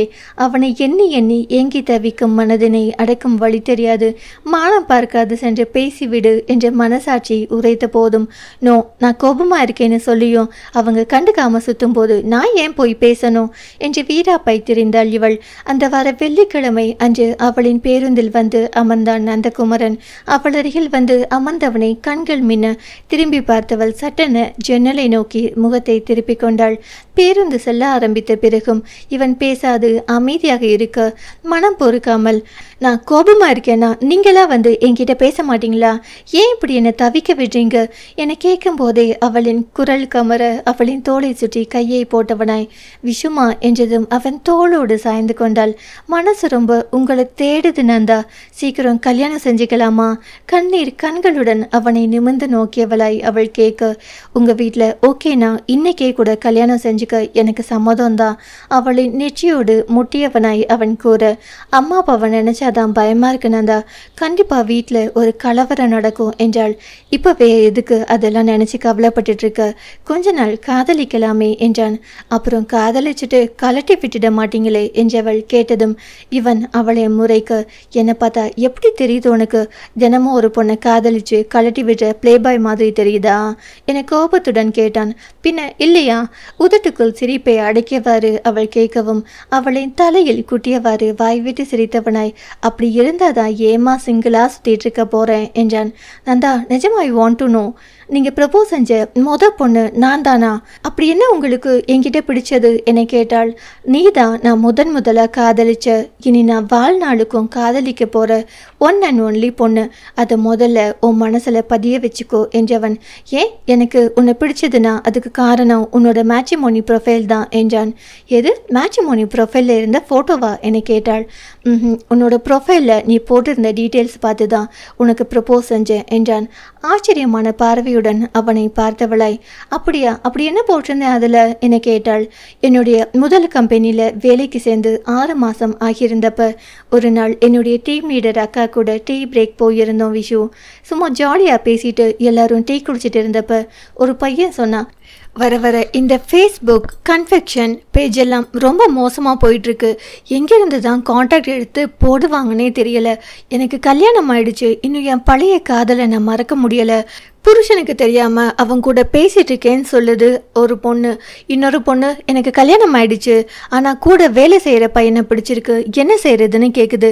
இதெல்லாம் படிக்கும்போது ஐயோ நான் கட்டிக்க போகிற பொண்ணு இந்நேரம் யாரோ லவ் பண்ணிட்டு சுற்றிட்டு இருக்கோம் தெரியலேன்னு மனசு பதறுதுங்கன்னு சொன்னான். இதை கேட்டதும் சிரித்தாள் விஷாலாட்சி. இதெல்லாம் டூ மச், எல்லா பொண்ணுங்களுக்கும் ஒன்றும் இப்படி இல்லை. அப்படி பார்த்தா பல வருஷமாக யாரையோ காதலிச்சு காதல் தோல்வியில் இருக்க சூப்பாய்ஸ் தானே பொண்ணுங்க கட்டிக்கிறாங்க என்று அவள் ஏதோ கூற வர, ஒரு பெண் செய்யறது தப்புனா அது ஆண் செய்தாலும் தப்பு தான். அதே மாதிரி ஆண் செய்யறது தப்புனா அது பெண் செய்தாலும் தப்பு தான். ஒழுக்க விதிகள் 2 பேருக்குமே பொதுவானது விஷயமா. இதுல ஆண் பெண் பேதம் பார்க்க கூடாது. சிரிச்சாலோ நீ உடனே எப்படி பொங்கிட்டு பொண்ணுங்களுக்காக சப்போர்ட் செஞ்சுட்டு பேசுற. ஆனா அந்த அக்கா என்ன சொன்னாங்க தெரியுமா என கேட்டு நிறுத்தினான். அந்த டீம் லீடர் பொண்ணு தானே, அவங்களும் பொண்ணுங்களுக்கு தானே சப்போர்ட் செஞ்சு பேசியிருப்பாங்க என்றாள் விசாலாட்சி.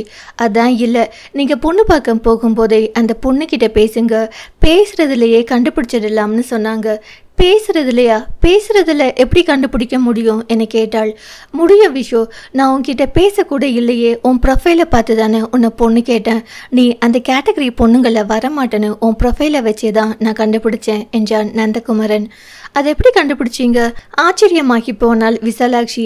அந்த டீம் லீடர் அக்கா சொன்னாங்க, நேரில் பொண்ணு பார்க்க போகும்போது அந்த பொண்ணோட லைஃப் கோல் என்னன்னு கேளுங்க, அந்த பொண்ணுக்கு பேரண்ட்ஸ் கிட்ட இருக்கிற பாண்டிங் பற்றி கேளுங்க, தன்னோட வாழ்க்கை இப்படி தான் இருக்கணும்னு ஏதாவது கனவு லட்சியம் இருக்கான்னு கேளுங்க. அப்புறம் நம்ம எல்லாருமே நம்மளோட வாழ்க்கையில் நம்ம இப்படி தான் இருக்கணும்னு நமக்குன்னு ஒரு கொள்கை வச்சுருப்போம்ல.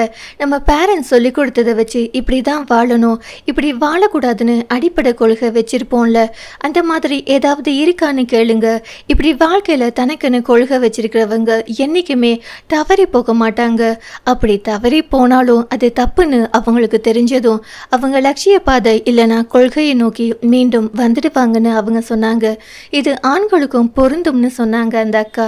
விழிவிரிய வியப்புடன் கேட்டிருந்தாள் விசாலாட்சி.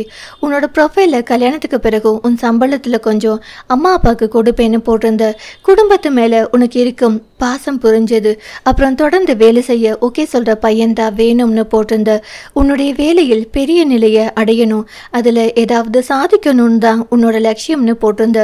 இது இல்லாமல் உன்னை நேரில் வேற பார்த்துருந்தேனே, என்னோட இன்டர்வியூ அன்னைக்கு எல்லாரும் கம்ஃபர்டபுளாக ஃபீல் செய்யணும்னு அவ்வளோ கனிவாக பேசினேன். இதெல்லாம் சேர்ந்து நீ என் பொண்டாட்டியாக வந்தா நல்லா இருக்குமேனு மனசு ஆசைப்பட ஆரம்பிச்சது.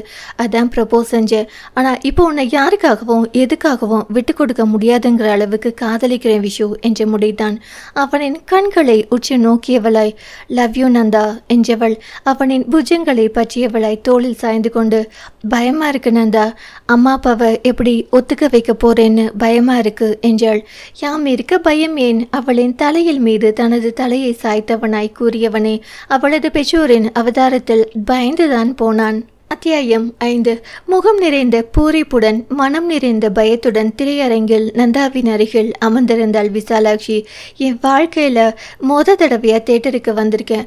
அதுவும் ஃபர்ஸ்ட் டே ஃபர்ஸ்ட் ஷோக்கு வந்திருக்கேன். நந்தா, எனக்கு ரொம்ப பிடிச்ச எஸ்கே மூவிக்கு கூட்டிகிட்டு வந்ததில் ரொம்ப சந்தோஷம். ஆனால் நம்மளை யாராவது பார்த்துடுவாங்களோன்னு பயமாகவே இருக்கு நந்தா.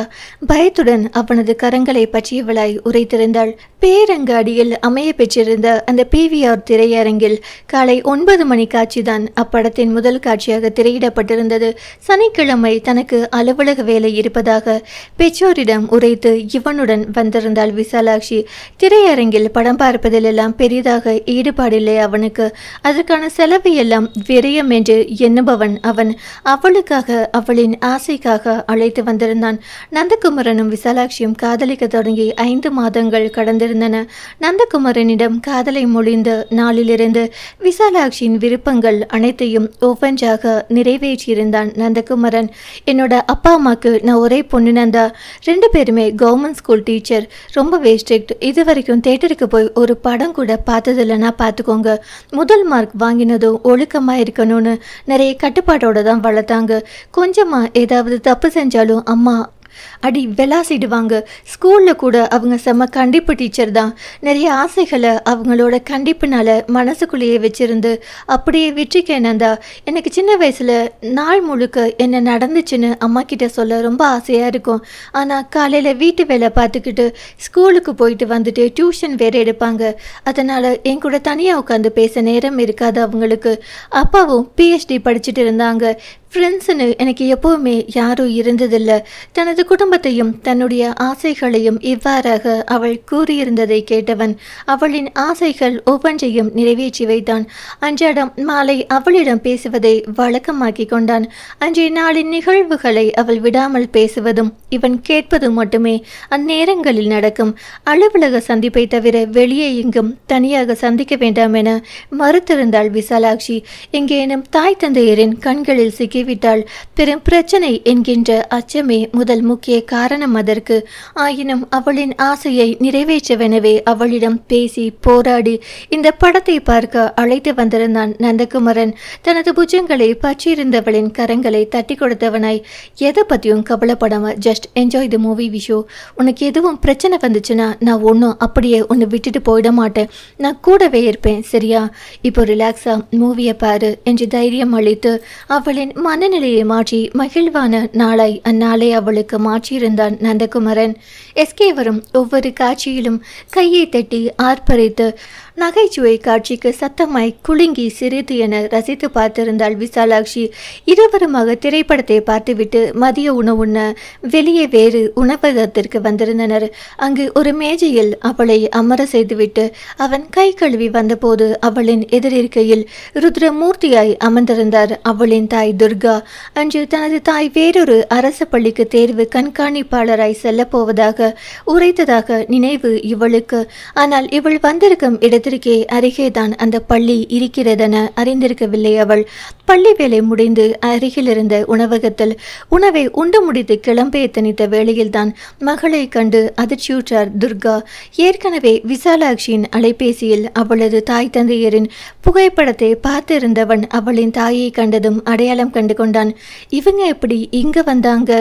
மனதோடு பேசியவனாய் அவர்களை பார்த்தவன் கண்களில் கண்ணீரும் குனிந்த தலையுமாய் அமர்ந்திருந்த விசாலாட்சியின் அருகில் அமர்ந்து ஹாய் ஆண்டி என்று இயல்பாய் அவரிடம் பேச நெருப்பாய் அவனை முறைத்தார் அவர். விஷா, கிளம்பு, வீட்டுக்கு போலாம் அதட்டலான குரலில் அவர் கூறவும் இவளின் உடல் நடுங்குவது அப்பட்டமாய் அருகிலிருந்த இவனுக்கு தெரிய அவளது கையை பற்றி கொண்டான். பிணைந்திருந்த இருவரின் கரங்களையும் அதீத கோபத்துடன் அவர் பார்த்திருக்க அவள் அவனது கையிலிருந்து தனது கையை உருவ முயல மேலும் இறுக்கமாய் பற்றியவன் எழுந்து நின்றான். அவனுடன் சேர்ந்து இவளும் குனிந்த தலையுடன் எழுந்து நிற்க, ஆண்டி இங்கே எதுவும் பேச வேண்டாம், வீட்டில் பேசிக்கலாம், உங்க வீட்டுக்கு நான் வரேன் என்றான்.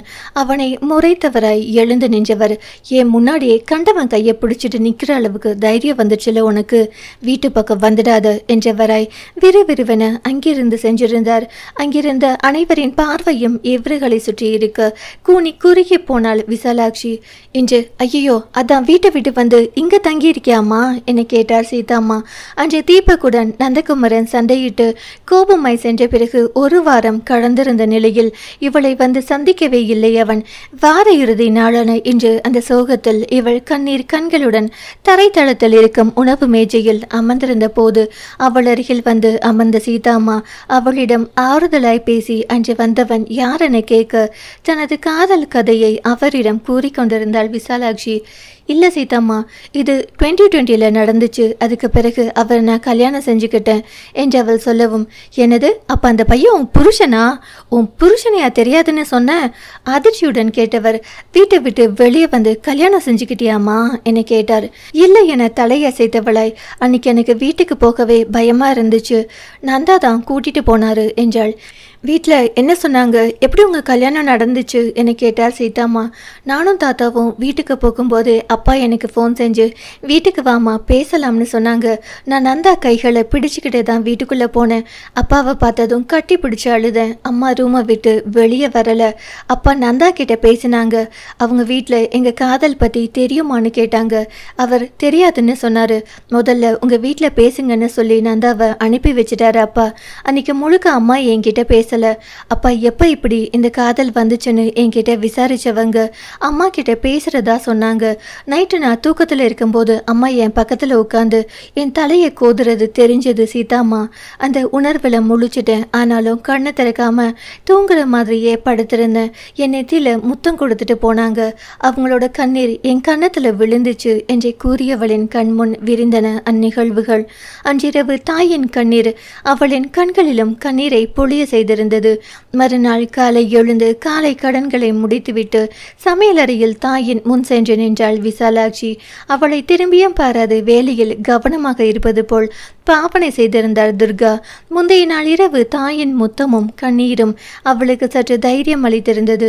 அம்மா சாரி, சோகமான முகத்துடன் உரைத்தவளை அமைதியாக திரும்பி பார்த்தவர், பசங்க கிட்ட பேசக்கூடாதுன்னு சொல்லி ஒன்று ரூல்ஸ் போட்டு வளர்க்கலையே நாங்க.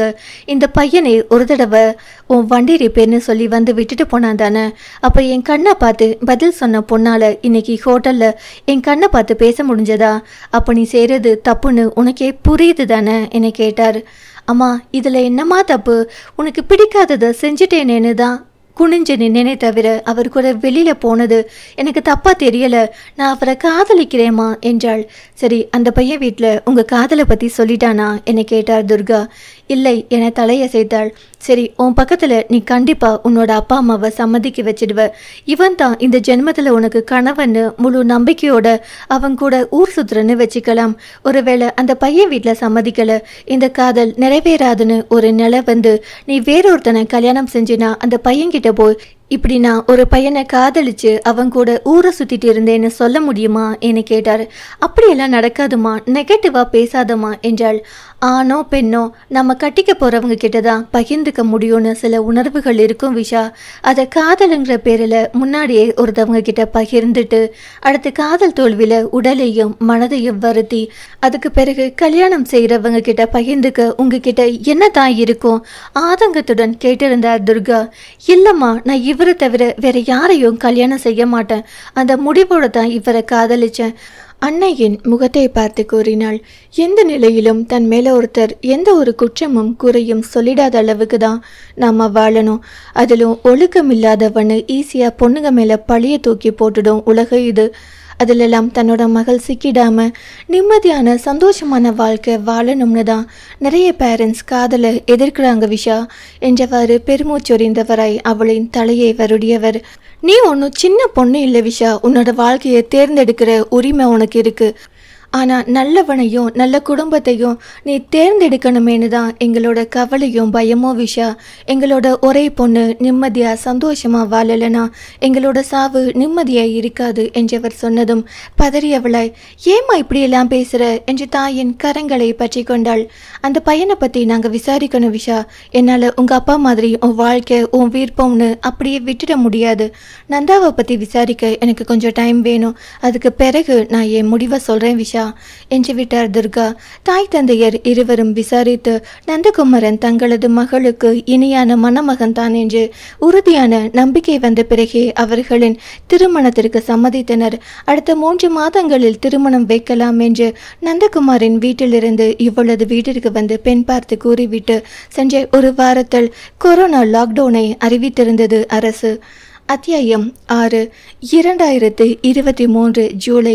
விசாலாட்சியின் மணிக்கழுத்தில் மங்கள நாணை பூட்டி தனது மனையாளாக்கியிருந்தான் நந்தகுமரன். நந்தகுமரனின் சொந்த ஊரான மதுரையில் அவர்களின் குலதெய்வ கோவிலில் இவர்களின் திருமணம் விமர்சையாக நடந்தேறியது. நந்தகுமரனின் தங்கை ஜெயராஜ் மதுரையிலேயே காய்கறி கடை வைத்திருந்தார். அவனது தாய் சித்ரா இல்லத்தரசியாக இருந்த போதிலும் அவனது தந்தையின் தொழிலுக்கு பெரும் உதவியாக ஒரு துணையாக இருந்தார். நந்தகுமரன் பள்ளி வரையிலும் மதுரையில் தான் படித்தான். கல்லூரி படிப்புக்காக சென்னைக்கு வந்தவன் அதன் பிறகு வேலையும் சென்னையிலேயே கிடைக்க அங்கு தனியறை எடுத்து தங்கியிருந்தான். கொரோனா லாக்டவுன் முடிந்ததும் திருமண தேதியை குறிக்கலாம் என எண்ணியிருந்தவர்களை நீட்டிக்கப்பட்ட லாக்டவுன் 3 வருடங்கள் திருமணத்தை தள்ளி போட வைத்திருந்தது. லாக்டவுன் காலங்களில் வீட்டினில் இருந்து கொண்டே வேலை செய்து கொண்டிருந்ததால் புலனத்தில் குறுஞ்செய்தி வழியாக அவனுடன் அளவலாவிக் கொண்டிருந்தாள் விசாலாட்சி. ஏதேனும் அவனுடன் பேச வேண்டுமென மனம் உந்தி தள்ளும் போது அலுவலக ஸ்கைப் டீமில் வழியாகவே அலுவலக வேலையை செய்வது போல் அவனிடம் பேசுவாள். தாய் தந்தையர் இருக்கும்போது அவனிடம் பேசுவதை முற்றிலுமாக தவிர்த்து விடுவாள். தான் ஏதேனும் செய்து தனது காதலுக்கு பச்சை கொடி காட்டியவர்களை சிகப்பு கொடி காட்ட வைத்துவிடக்கூடாது என்கின்ற பயமும் ஒரு காரணமாக இருந்தது. அக்காலங்களில் மதுரையில் தனது வீட்டினில் இருந்து வேலை பார்த்து கொண்டிருந்தான் நந்தகுமரன். நந்தாவின் தாயுடனும் தந்தையுடனும் அவ்வப்போது ஓரிரு வார்த்தைகள் அலைபேசியில் பேசியிருக்கிறாள் விசாலாட்சி. கோவிலில் திருமண சடங்குகள் எல்லாம் முடிந்ததும் இருவரும் உணவுண்ண மண்டபத்திற்கு சென்றனர். அங்கே நந்தாவின் பள்ளிக்கால நண்பர்கள் அவனிடம் பேசிக் கொண்டிருக்க இவள் மண்டபத்தில் ஓரமாக தனித்து நின்றிருந்தாள். உடம்புல 4 எலும்புதான் இருக்கும் போல. சேலை கட்டின புறவு கூட கொஞ்சம் சதப்பிடிப்பா தெரியறாளா பாருங்க. ஏனுங்க நீ, நம்ம குடும்பத்துல யாராவது இவ்வளோ ஒல்லியா இருந்திருக்காங்களா? பொம்பளை பிள்ளை கொஞ்சம் பூசனாப்ப இருந்தாதானே அழகு. நாளை பின்ன இவளை போலவே வளைவு நிலவில்லாம ஒல்லியா பொட்டப்பிள்ளைய பெத்து போட்டா என்னத்த செய்யறது? ஆதங்கமும் அங்கலாய்ப்புமாக கேட்ட தனது அண்ணன் மனைவியிடம், நான் இந்த பொண்ணு வேண்டாம்னு தான் சொன்னேன். நீ எங்க இவன் கேட்டான். என்ன இளவுலவோ 1 பவுன் கூட வரதட்சணை வாங்க கூடாதுன்னு சொல்லிட்டான். முழுக்க அந்த பொண்ணு வீட்டுக்கு தான் அவன் சப்போர்ட்டு. கடைசி வரைக்கும் ஒன்னா வாழ போறது அவங்க தானேன்னு சொல்லி அவங்க அப்பா தான் என்னை ஒத்துக்க வச்சாரு என்றார் நந்தகுமரனின் அன்னை சித்ரா. மணப்பெண்ணின் அறைக்குள் இருந்த கட்டிலில் அமர்ந்தவர்களாய் இவர்கள் பேசியிருக்க அப்படியே இந்த உரையாடல் அறையின் ஜன்னல் அருகே நின்றிருந்த இவளின் செவியினில் தெளிவாக விழுந்தன. அதிர்ந்து போனாள் விசாலாட்சி. அந்நேரம் இவளின் அருகே வந்தவனாய், என்ன பேயறிஞ்ச மாதிரி நிக்கிற? சாரி, தனியா விட்டுட்டு போனதுல அனீசியா இருக்கா?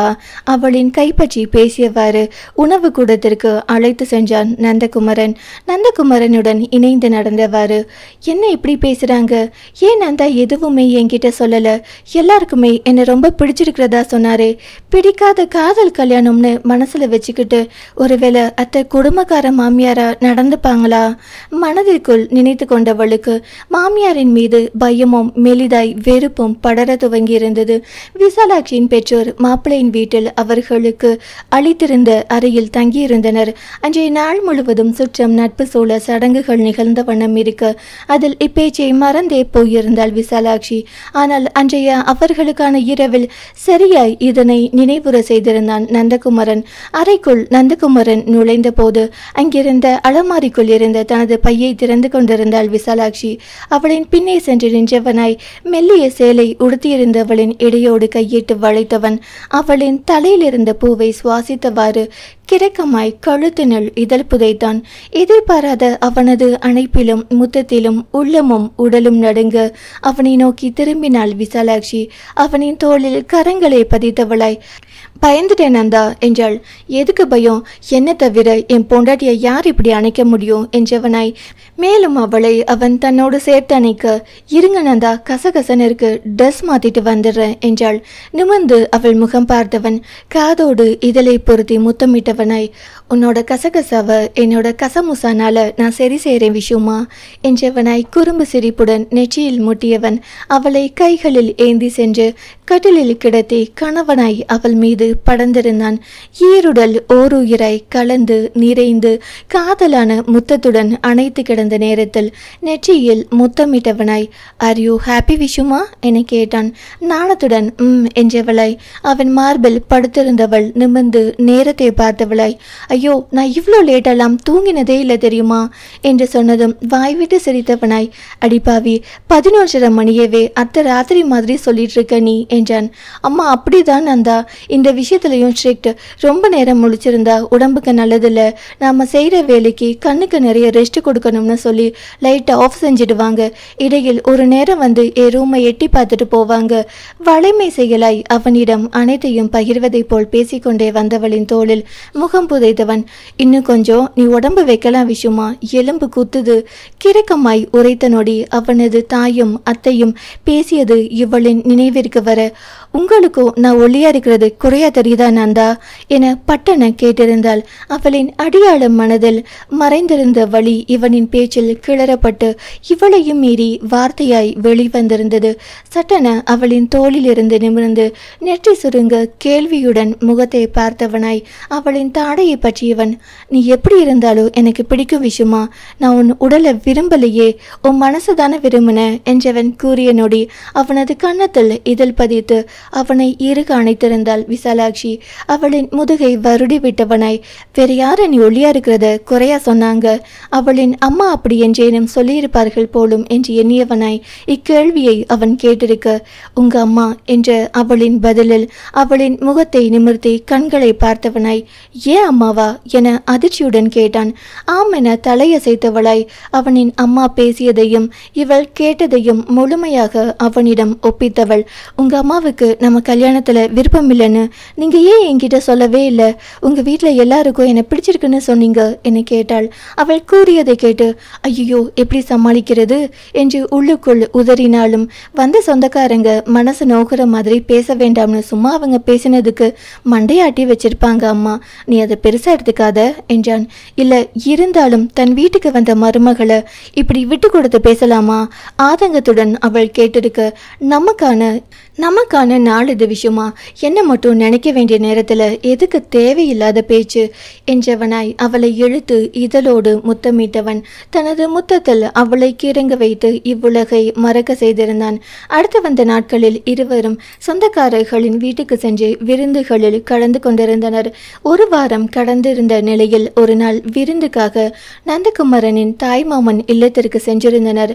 அவனின் மாமா விருந்திற்காக அசைவம் வாங்கி கொடுத்து அவரது மனைவியை ருசியாக சமைக்க சொல்லி அவரை முன்னின்றே பரிமாறி உண்ண செய்திருந்தார்.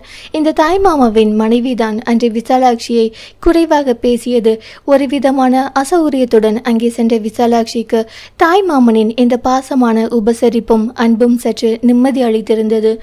இவர் மதுரையிலேயே துணிக்கடை வைத்திருந்தார்.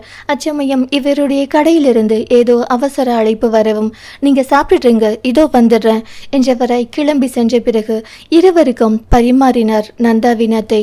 போது என்றவளாய் இவள் எழுந்து கொள்ள முனைய, இப்படி சாப்பிட்டுனா எப்படி உடம்பு வைக்கும், அதான் இப்படி எலும்பு தோளுமாய் இருக்க போல என்றவர் கூறியது காதில் விழுந்தும் விழாதது போல் அவள் கையை கழுவுவதற்காக பின்கட்டு நோக்கி சென்றாள்.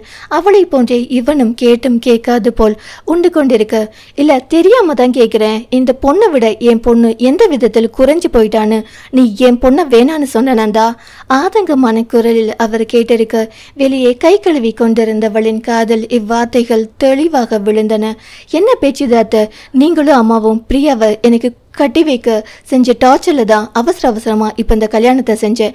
இனியும் இப்படி பேசிட்டு இருந்தீங்கன்னா எனக்கு பிள்ளை பிறந்த பிறகுதான் இந்த ஊரு பக்கமே வருவேன் சொல்லிட்டேன்.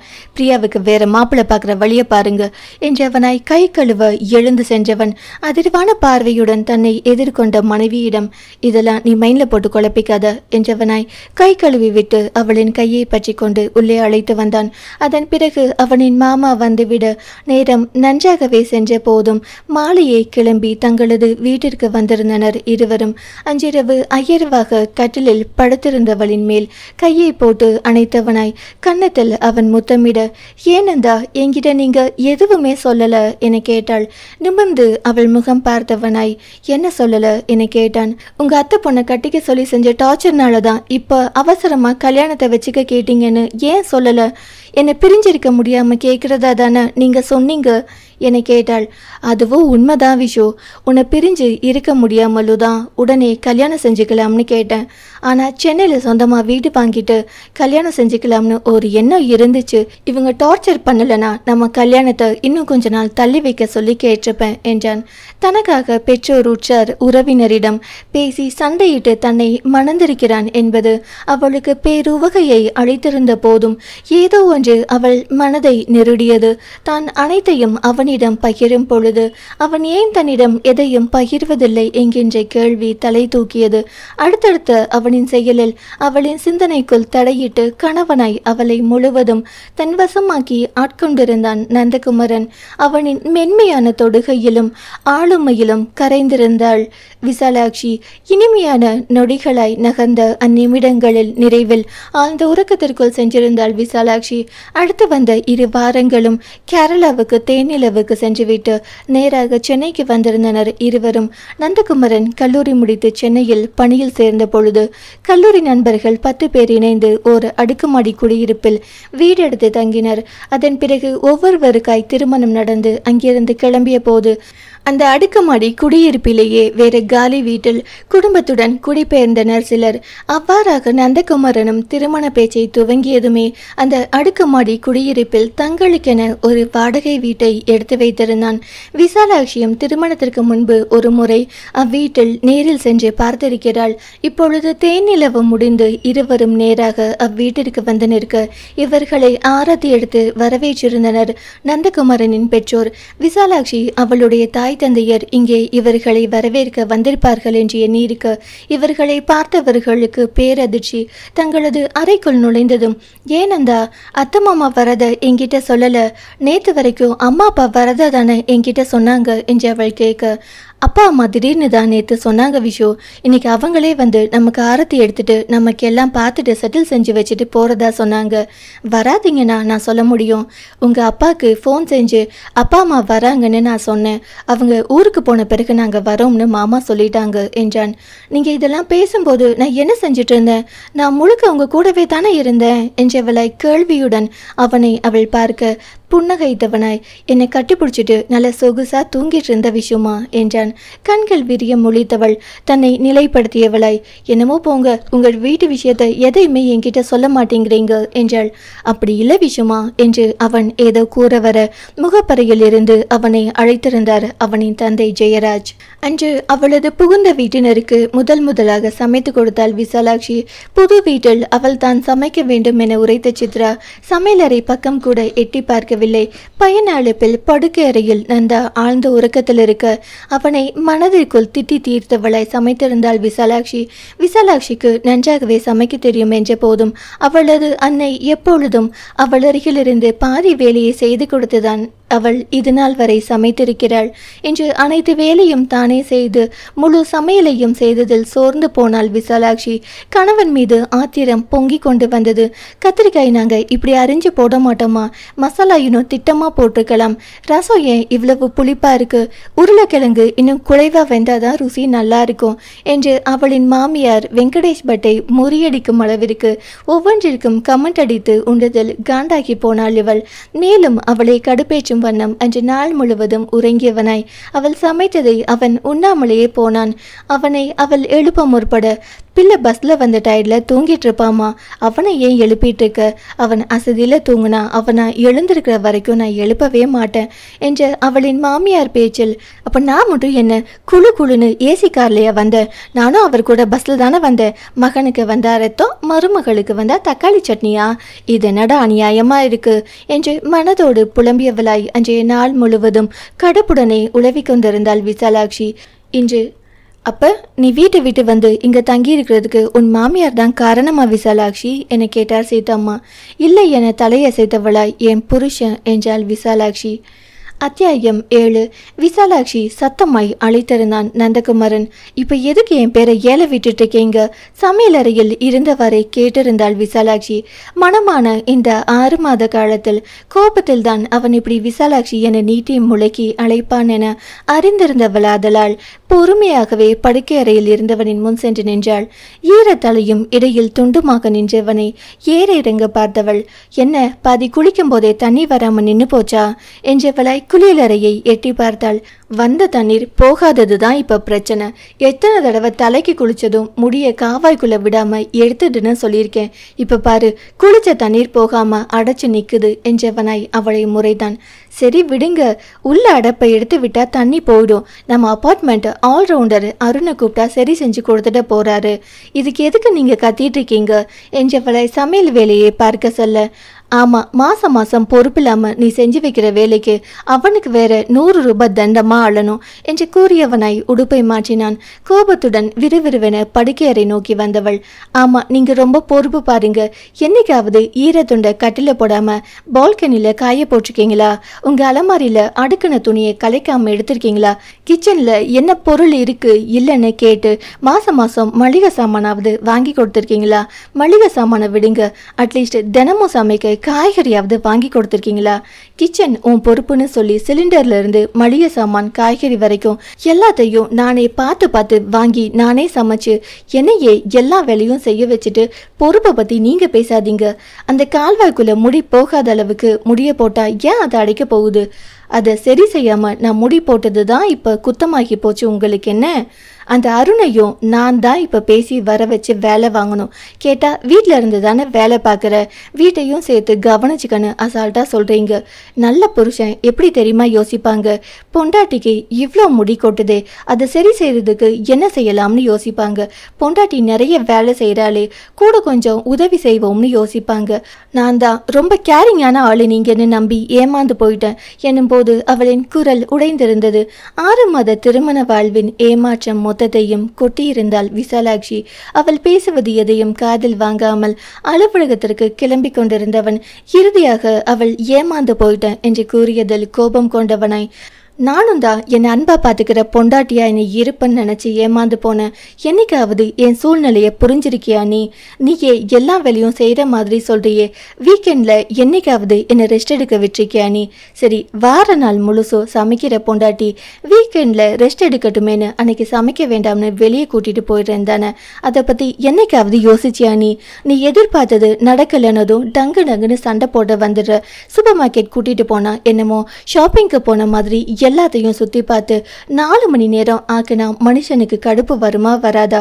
எப்ப பார்த்தாலும் ஏதாவது குத்தங்குறை சொல்லி டார்ச்சர் செஞ்சுட்டே இருக்க. என்னோட நிம்மதியை பத்தி நீ யோசிக்கிறதே இல்லை.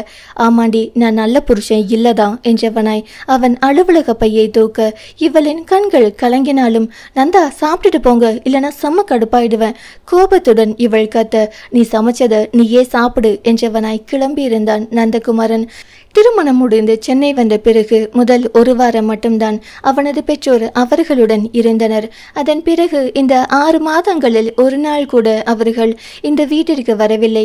மாறாக இவர்கள்தான் மாதத்திற்கு ஒரு வார இறுதி நாளில் மதுரைக்கு சென்று அவர்களை சந்தித்துவிட்டு வருவர். ஆனால் அவர்கள் இருந்த அந்த 1 வாரமும் 3 வேளையும் அவர்களுக்கு சமைத்து கொடுத்தே நொந்து போனாள் விசாலாட்சி. அவளது தாயிடம் இதை பற்றி கூறிய போது, போக போக பழகிடுமா என்று இலகுவாக உரைத்து விட்டார். நந்தகுமரனிடம் தன்னால் அனைத்து வேலையையும் ஒரே ஆளை செய்ய முடியவில்லை என்று புலம்பியதற்கு, வீட்டு வேலைக்கு ஆள் பார்த்தெல்லாம் விஷயமா, நீ சமைச்சு மட்டும் வச்சா போதும். வீடு பெருக்க, துடைக்க, பாத்திரம் தேய்க்க வேலையால் வச்சுக்கலாம். இந்த அபார்ட்மெண்ட்லேயே என்னோட ஃப்ரெண்ட்ஸ் வீட்டில் வேலை செய்கிறவங்களை நாளைக்கு வர சொல்லியிருக்கேன். நீயே அவங்க கிட்ட சம்பளம்லாம் பேசிடு என்று உரைத்து விட்டான். மறுநாள் வேலையாளிடம் இவள் சம்பளம் எல்லாம் பேசி முடித்து அன்றைய நாள் வேலையாளின் துணையுடன் மதிய சமையலை முடித்துவிட்டு வேலையாளை அனுப்பியதும் இவளிடம் வந்த சித்ரா. என்ன விசாலாட்சி இது, வீடு பெருக்கி கூட்டுறது, பாத்திரம் தேய்க்கிறதுக்கெல்லாம் ஒரு வேலைன்னு அதுக்கு வேலைக்காரமா வச்சிருக்க என கேட்டார். அத்தை, இந்த வாரம் நான் ஆஃபீஸ் லீவு போட்டுக்கிறனால நான் செஞ்சிடுவேன். ஆனால் ஆஃபீஸ் வேலை செய்ய ஆரம்பிச்சிட்டேன்னா வீட்டு வேலை பார்க்கறது கஷ்டம் அத்தை, அதான் வேலையால் வச்சுக்கலாம்னு என்று அவள் முடிக்கும் முன்னமே காலையில் வெரசா எழுந்திரிச்சு பெருக்கி தொடச்சு சமையல் ஆரம்பிச்சு முடிக்க 3 மணி நேரம் ஆகுமா? அதுக்கு 3000 கொடுத்து ஆள வச்சிருக்கீங்க, என்னமோ போங்க, சம்பாதிக்கிற காசோட அருமை தெரியல 2 பேருக்கும் என்று புலம்பியவராய் செஞ்சிருந்தார் சித்ரா. உள்ளம் உழைக்களமென கொதிக்க இரவு நந்தகுமரனிடம் அவனது தாய் கூறியதை அப்படியே அவள் கூறி புலம்ப, அம்மா அவங்க வயசுக்கும் அனுபவத்துக்கும் ஏத்த மாதிரி பேசுறாங்க, உனக்கு ஓகேனா கேட்டுக்கோ, இல்லைன்னா கண்டுக்காம போயிடு, அம்மா சொல்றதெல்லாம் குத்தமா எடுத்துக்கிட்டு இப்படி என்கிட்ட புலம்பாத விஷு என்றிருந்தான். ஒரு மாதிரி மனதில் அடிவாங்கிய உணர்வு அவளுக்கு. ஏற்கனவே அவனது குடும்பத்தில் நிகழ்வதை அவளிடம் பகிராது இருந்தவன் தற்போது அவனது தாயை பற்றி அவள் ஒரு வார்த்தை கூட குறையாக பேசுவதை கேளாது தவிர்ப்பவனின் செயலை கண்டு தன்னவன் என எண்ணி தான் தனது தாயை குறித்து அவனிடத்தில் பேசியது குற்றமாய் மனதில் நின்று போனது அவளுக்கு. அதன் பிறகு இந்த 6 மாத காலத்தில் புலம்பலாய் கூட அவனது தாயை பற்றி ஒரு வார்த்தை அவனிடம் அவள் குறை கூறி பேசியதில்லை. தனது குடும்பத்தினர் பற்றியும் அவனிடம் கூறுவதை தவிர்த்திருந்தாள். திருமணத்திற்கு பின்பு இந்த 6 மாதங்களும் வீட்டிலிருந்தே வேலை பார்த்திருந்தாள் விசாலாட்சி. அவள் வேலை பார்த்திருந்த நிறுவனத்தில் அப்பொழுது அலுவலகத்திற்கு வந்து வேலை பார்ப்பதை கட்டாயமாக்கி இருக்கவில்லை. நந்தகுமரன் திருமண பேச்சை தொடங்கியதுமே குடும்பஸ்தனாய் யோசித்து கணக்கிட்டு தனது சம்பளம் குடும்பம் நடத்தவும் தங்களுக்கான சொந்த வீட்டை வாங்கவும் போதாதென்று வெளியே வேறு நிறுவனங்களில் இதைவிட அதிக சம்பளத்திற்கு வேலை தேட தொடங்கியிருந்தான்.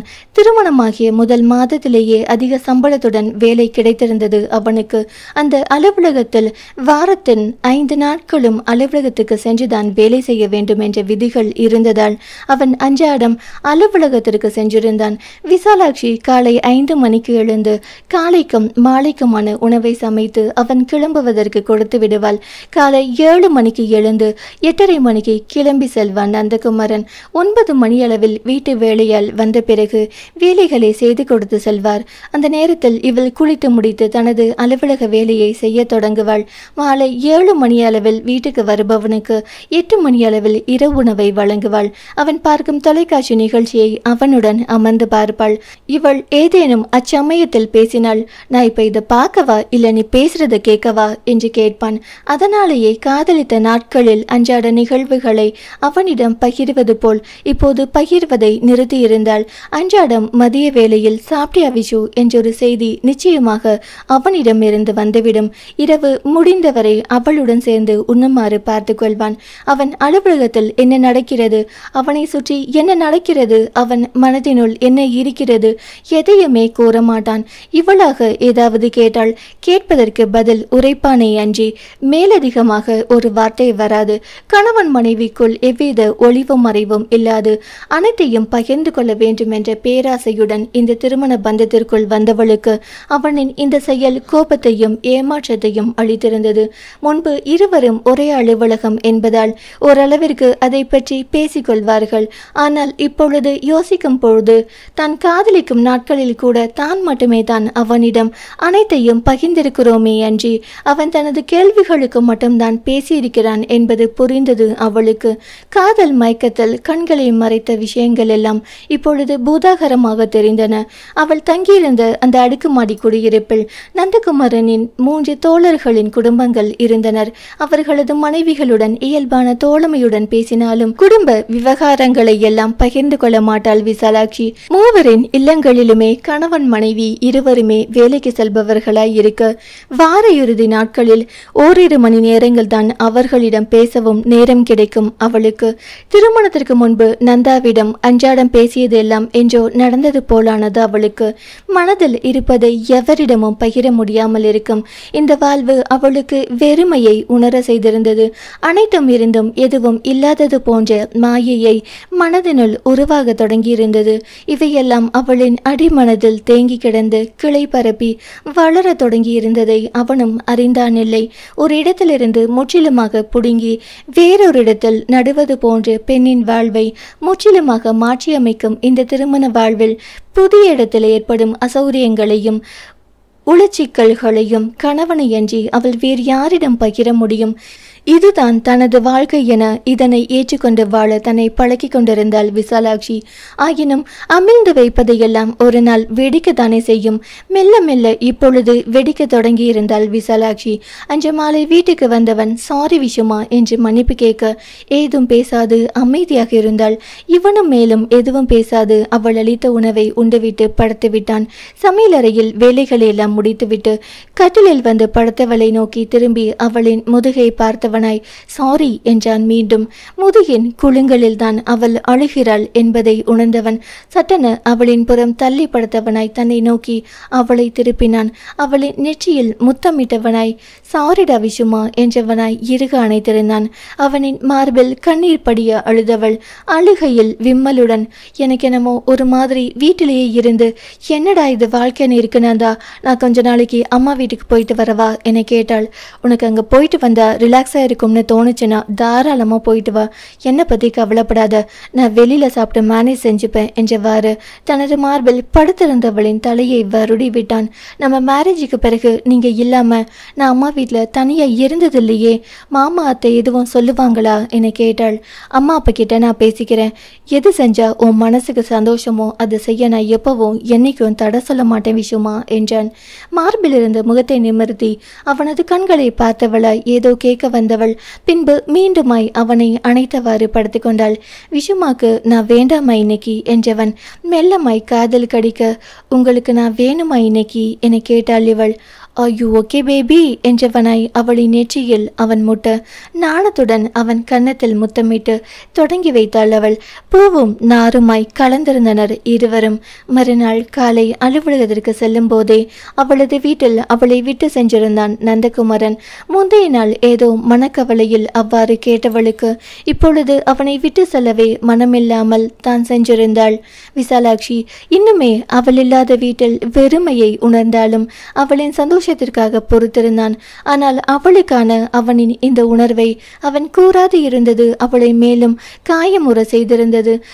தான் அவன் பிரிவில் கவலை கொள்கிறோம், அவனுக்கு தனது பிரிவு கவலை அளிக்கவில்லை என்று நினைத்து கவலை கொண்டாள் விசாலாட்சி. என்னுடைய இல்லாமை உன்னை துன்புறுத்தவில்லையா என்கின்ற எண்ணமே அடுத்து வந்த நாட்களில் மேலும் அவள் தனக்குள்ளேயே சுருங்கி கொள்ள வழிவகுத்திருந்தது. இதற்கெல்லாம் முத்தாய்ப்பாக நடந்த அந்நிகழ்வில் கடும் கோபமுற்றவளாய் அவனிடம் கூறாமல் வீட்டை விட்டு தங்கும் விடுதிக்கு சென்றிருந்தாள் விசாலாட்சி. அத்தியாயம் 8. அப்படி என்னம்மா அந்த தம்பி செஞ்சிடுச்சுன்னு இப்படி பிரிஞ்சு வந்து உட்கார்ந்துருக்க என கேட்டார் சீதாம்மா. அவரோட ஃப்ரெண்ட்ஸ் கூட டூர் போனாரு சீதாம்மா என்றாள். என்னம்மா இது, ஃப்ரெண்ட்ஸ் கூட டூர் போனது ஒரு குத்தமா என கேட்டார் சீதாம்மா. நான் ஹாஸ்டலில் இருக்கேன்னு சொல்லியும் ஒரு வார்த்தை அவரை என்கிட்ட பேசலை சீதாம்மா. எந்த மனுஷனோட அன்போ அக்கறையும் பார்த்து காதலிச்சேனோ அதுவே அவர்கிட்ட காணாமல் போனதும் மனசு வெறுத்து போச்சு சீதாம்மா என்னும் போது கண்ணீரினால் கண்கள் நிறைந்து போனது அவளுக்கு. அந்த அடுக்குமாடி குடியிருப்பில் இருந்த அவனது நண்பர்கள் எல்லாம் சேர்ந்து 2 நாள் சுற்றுலாவாக ஊட்டிக்கு சென்றுவிட்டு வரலாம் என திட்டமிட்டனர். எப்படியோ அனைவரும் அவரவர் மனைவிகளிடம் பேசி சம்மதம் வாங்கியிருக்க விசாலாட்சியிடம் வந்த நந்தகுமாரன், மாசம் உன் ரிலாக்ஸேஷனுக்காக உங்க அம்மா வீட்டுக்கு போற மாதிரி எனக்கும் ரிலாக்ஸிங் தேவைப்படுது விஷயமா, ஃப்ரெண்ட்ஸ் எல்லாம் சேர்ந்து 2 நாள் ஊட்டி ட்ரிப் போயிட்டு வரலாம்னு கேட்குறாங்க, நீ என்ன சொல்ற என கேட்டான். 2 நாள் தானே போயிட்டு வருவோங்க என மகிழ்வுடனே அவள் கூற, இது ஃபேமிலி டூர் இல்லை விஷு, ஃப்ரெண்ட்ஸ் மட்டும் போலான்னு பிளான் தயங்கியவாறே உரைத்தான். உடனே அவளின் முகம் சுருங்கி போக தன்னை சமன்படுத்தியவளாய் சரி போயிட்டு வாங்க என்றாள். எனதான் இவள் அவனை விட்டு தாய் வீட்டிற்கு போனாலும் அவன் உடனில்லாது போனால் அவளால் எதையும் ரசித்து வாழவோ நிம்மதியாக இருக்கவோ முடிவதில்லை என்பதை அறிந்திருந்தாள் விசாலாட்சி. இவரால் தான் இல்லாமல் இந்த சுற்றுலாவை என்ஜாய் செய்ய முடியுமா என்கின்ற கேள்விதான் அவளை துளைத்தது. நிஜமாகவே என்னுடைய இல்லாமை இவரை துன்புறுத்துவதில்லையா, நான் தான் இவர் மீது பைத்தியமாகி திரிகிறேனா என்று நினைத்ததும் கண்களில் நீர் கோர்க்க தன்னை சமன்படுத்தியவளாய் சிரித்த முகத்துடனே தான் அவனை அனுப்பி வைத்தாள். என்னதான் நந்தகுமாரனும் அவனது நண்பர்களும் குடும்பங்களை விட்டு சுற்றுலா செல்ல முடிவெடுத்த போதும் அனைவரது மனைவிகளும் ஒரு வீட்டில் ஒன்றாக தங்குமாறு ஏற்பாடு செய்து அவர்களது பாதுகாப்புக்கு தேவையானதை செய்துவிட்டுதான் கிளம்பியிருந்தனர். அவ்வாறாக விசாலாட்சி நந்தகுமரனின் நண்பர்களது மனைவிகளுடன் அந்த அடுக்குமாடி குடியிருப்பில் ஒரு வீட்டில் தங்கியிருந்தாள். முதல் நாள் பெண்கள் அனைவருடனும் சேர்ந்து படம் பார்ப்பது, அரட்டை அடிப்பது, சமையல் செய்வது என்ற நாள் நன்றாகவே சென்றது. ஆயினும் மனமோ அவனது குறுஞ்செய்தியையும் அழைப்பையும் எதிர்பார்த்து கொண்டேதான் இருந்தது. மனம் முழுமையாக இந்நிகழ்வுகளுடன் இணங்க முடியாமல் தத்தளித்தது. ஊட்டிக்கு சென்று சேர்ந்து விட்டதாய் குறுஞ்செய்தி அனுப்பிய பிறகு நந்தகுமரன் நாள் முழுவதும் தனக்கு அழைத்து பேசாது இருந்தது கவலையை அளித்தது. இரவு அழைத்து பேசுவான் என்று அவள் ஆவலாக காத்திருக்க அவன் அழைக்கவே இல்லை. மறுநாள் காலை எழும்போதே தலை சுற்றியது அவளுக்கு. எழுந்து நின்றதுதான் தெரியும். அடுத்து அவள் கண் விழிக்கும் போது மருத்துவமனையில் இருந்தாள். கட்டிலில் இருந்து எழுந்து நின்றவள் மயங்கி விழுந்திருக்க உடனிருந்த பெண்கள் தான் மருத்துவமனைக்கு அழைத்து வந்திருந்தார்கள். கண்ணை விழித்த மறுநொடி அவளின் மனம் கணவனை தான் தேடியது. ஒண்ணுமில்ல விஷா, லோ பிபின்னு சொன்னாங்க, ட்ரிப்ஸ் ஏறிட்டு இருக்கு, இன்னும் 2 மணி நேரத்துல போயிடலாம் என்றார். அவளை மருத்துவமனைக்கு அழைத்து வந்திருந்த பெண் கங்கா. நந்தா ஃபோன் செஞ்சாரா? என் ஃபோன் எங்கக்கா என்றவள் கேட்க, உங்க ஃபோன் எடுத்துட்டு வரலையேம்மா, உங்க ஹபி நம்பர் சொல்லுங்க, நான் என் ஃபோன்ல கால் செஞ்சு தரேன் என்றவர் சொன்னதும் இவள் அலைபேசி எண்ணை உரைத்தாள். அவன் இணைப்பில் வந்ததும் விசாலாட்சியிடம் கைபேசியை அவர் கொடுக்க அங்கே யாருடனோ சிரித்து பேசியவனாய் ஹலோ என்றான் நந்தகுமரன். நந்தா என்று சோர்வான குரலில் விசாலாட்சி அழைக்க, உன் ஃபோன் என்னாச்சு? நான் இப்போ கொஞ்சம் பிஸியாக இருக்கேன், அப்புறமா நானே ஃபோன் செய்கிறேன் என்றவனாய் இணைப்பை துண்டித்திருந்தான். நான் இல்லாமல் அங்கே நல்லா சந்தோஷமாக என்ஜாய் செஞ்சிட்ருக்காரு. ஒரு வார்த்தை நான் சாப்பிட்டேனா இல்லையா என்ன செய்கிறேன்னு கேட்கவே இல்லை. அவ்வளோதானே அவருக்கு என் மேலே இருக்கும் அன்பும் அக்கறையும் என்று நினைத்து அழுது கரைந்தாள். பல்லை கடித்து கண்ணீரை அடக்கியவளாய் படுத்திருந்தாள் விசாலாட்சி. உள்ளம் குமரி கொண்டு வந்தது அவளுக்கு. சலை நேரி முடித்ததும் அந்த பெண்ணுடன் தனது வீட்டிற்கு வந்தவள் அப்படியே கட்டிலில் அமர்ந்தாள். இவளுடன் தங்கியிருந்த மற்ற பெண்கள் இவளின் வீட்டிற்கு வந்து இவளின் நலனை விசாரித்து விட்டு சென்றனர். உடலின் சோர்வு மனதை மேலும் சோர்வுற செய்ய, எனக்கு ஒரு ஹெல்ப் செய்கிறீங்களா? என் அம்மா வீட்டுக்கு ஒரு கால் டாக்ஸி புக் செஞ்சு கொடுக்குறீங்களா என கேட்டாள். சரி என அப்பெண்ணும் இவளுக்கு வண்டியை ஏற்பாடு செய்து துணிமணிகளை பையில் அடுக்கவும் உதவி புரிந்தாள். வண்டியில் ஏறி சிறிது தூரம் சென்ற பின் தான் முட்டாள்தனமான இந்த முடிவை எடுத்தாள். நான் காணோனா என்னை தேடுவாருல, நான் இப்ப துடிக்கிற மாதிரி அவரும் துடிப்பாருல, தேடி அலையட்டும், அப்பதான் யாரும் அவருக்கு புரியும். மனம் கோணலாய் சிந்திக்க புத்தி வேண்டாம் என்று தடுக்க பெரும் உளைச்சலில் சிக்கியிருந்த மனமோ இதுதான் சரியென முடிவெடுத்து வண்டியின் பாதையை மாற்ற வைத்திருந்தது. டாக்ஸி டிரைவரிடம் அவளது அலுவலகத்தை குறிப்பிட்டு அதன் அருகில் இருக்கும் ஏதேனும் பிஜிக்கு போக சொன்னாள். அவ்வாறுதான் இந்த பிஜிக்கு வந்து சேர்ந்தாள். வந்து சேர்ந்தவள் முதல் வேலையாகத்தான் உபயோகித்திருந்த எண்ணெய் கழட்டிவிட்டு புது எண்ணெய் வாங்கி போட்டுக்கொண்டாள். நீ ரிலாக்ஸ் ஆகிட்டு வான்னு மாசம் மாசம் சரியாக 1 வாரம் அவரே என்னை அம்மா வீட்டுக்கு அனுப்பி வச்சாரு சீதாம்மா. அந்த 1 வாரமும் எனக்கு ஒரு ஃபோன் வராது. ஒரு நாளைக்கு சாப்பிட்டியா, எப்படி இருக்குன்னு 4-5 மெசேஜ் மட்டும்தான் வரும். நான் இல்லைனா பொண்டாட்டி போயிட்டான்னு சந்தோஷமா இருக்கிறாரான்னு மனசு ரொம்ப கவலையாகி போச்சு. என்னால் அப்படி இருக்க முடியலையே. மனசு அவரை ரொம்ப தேடும். அவருக்கு ஏன் அப்படி இல்லை? அப்போ அவருக்கு என் மேலே இருக்க காதல் குறைஞ்சி காணாமல் போயிடுச்சான்னு மனசை நினச்சி வேதனைப்பட்டுட்டு இருந்த நேரத்தில் இவர் இப்படி செய்யவும் இங்கே வந்துட்டேன் சீதாம்மா. விழிகளை நிறைத்த நீருடன் கரகரத்த குரலில் கூறியிருந்தாள். இப்போ கூட 1 வாரமா என்னை வந்து பார்க்கல. ஒரு மெசேஜ் இல்லை. அந்த அளவுக்கு தானே அவருக்கு என் மேலே அக்கறை இருக்குன்னு கவலைப்படுற இந்த மனசை நினச்சி எரிச்சலா இருக்கு சீதாம்மா. அவரையே நினச்சி எங்கி சுற்றி வரும் இந்த மனசை என்ன செய்யறது? என்ன சொல்லுவேன் இந்த மனசு கிட்ட? என்ன சொல்லி இந்த மனசை அவரை விட்டு விலக்கி வைக்கிறதுன்னு தெரியல சீதாம்மா. அழுகையில் விம்மலுடன் அவள் கூற, புருஷன் மேல் இருக்கும் இந்த கிறுக்குத்தனமான காதலை ஆயசுக்கும் விட்டுடாத மனசேன்னு சொல்ல விசாலாட்சி என்றவராய் மென்னகை புரிந்தார் சீதாம்மா.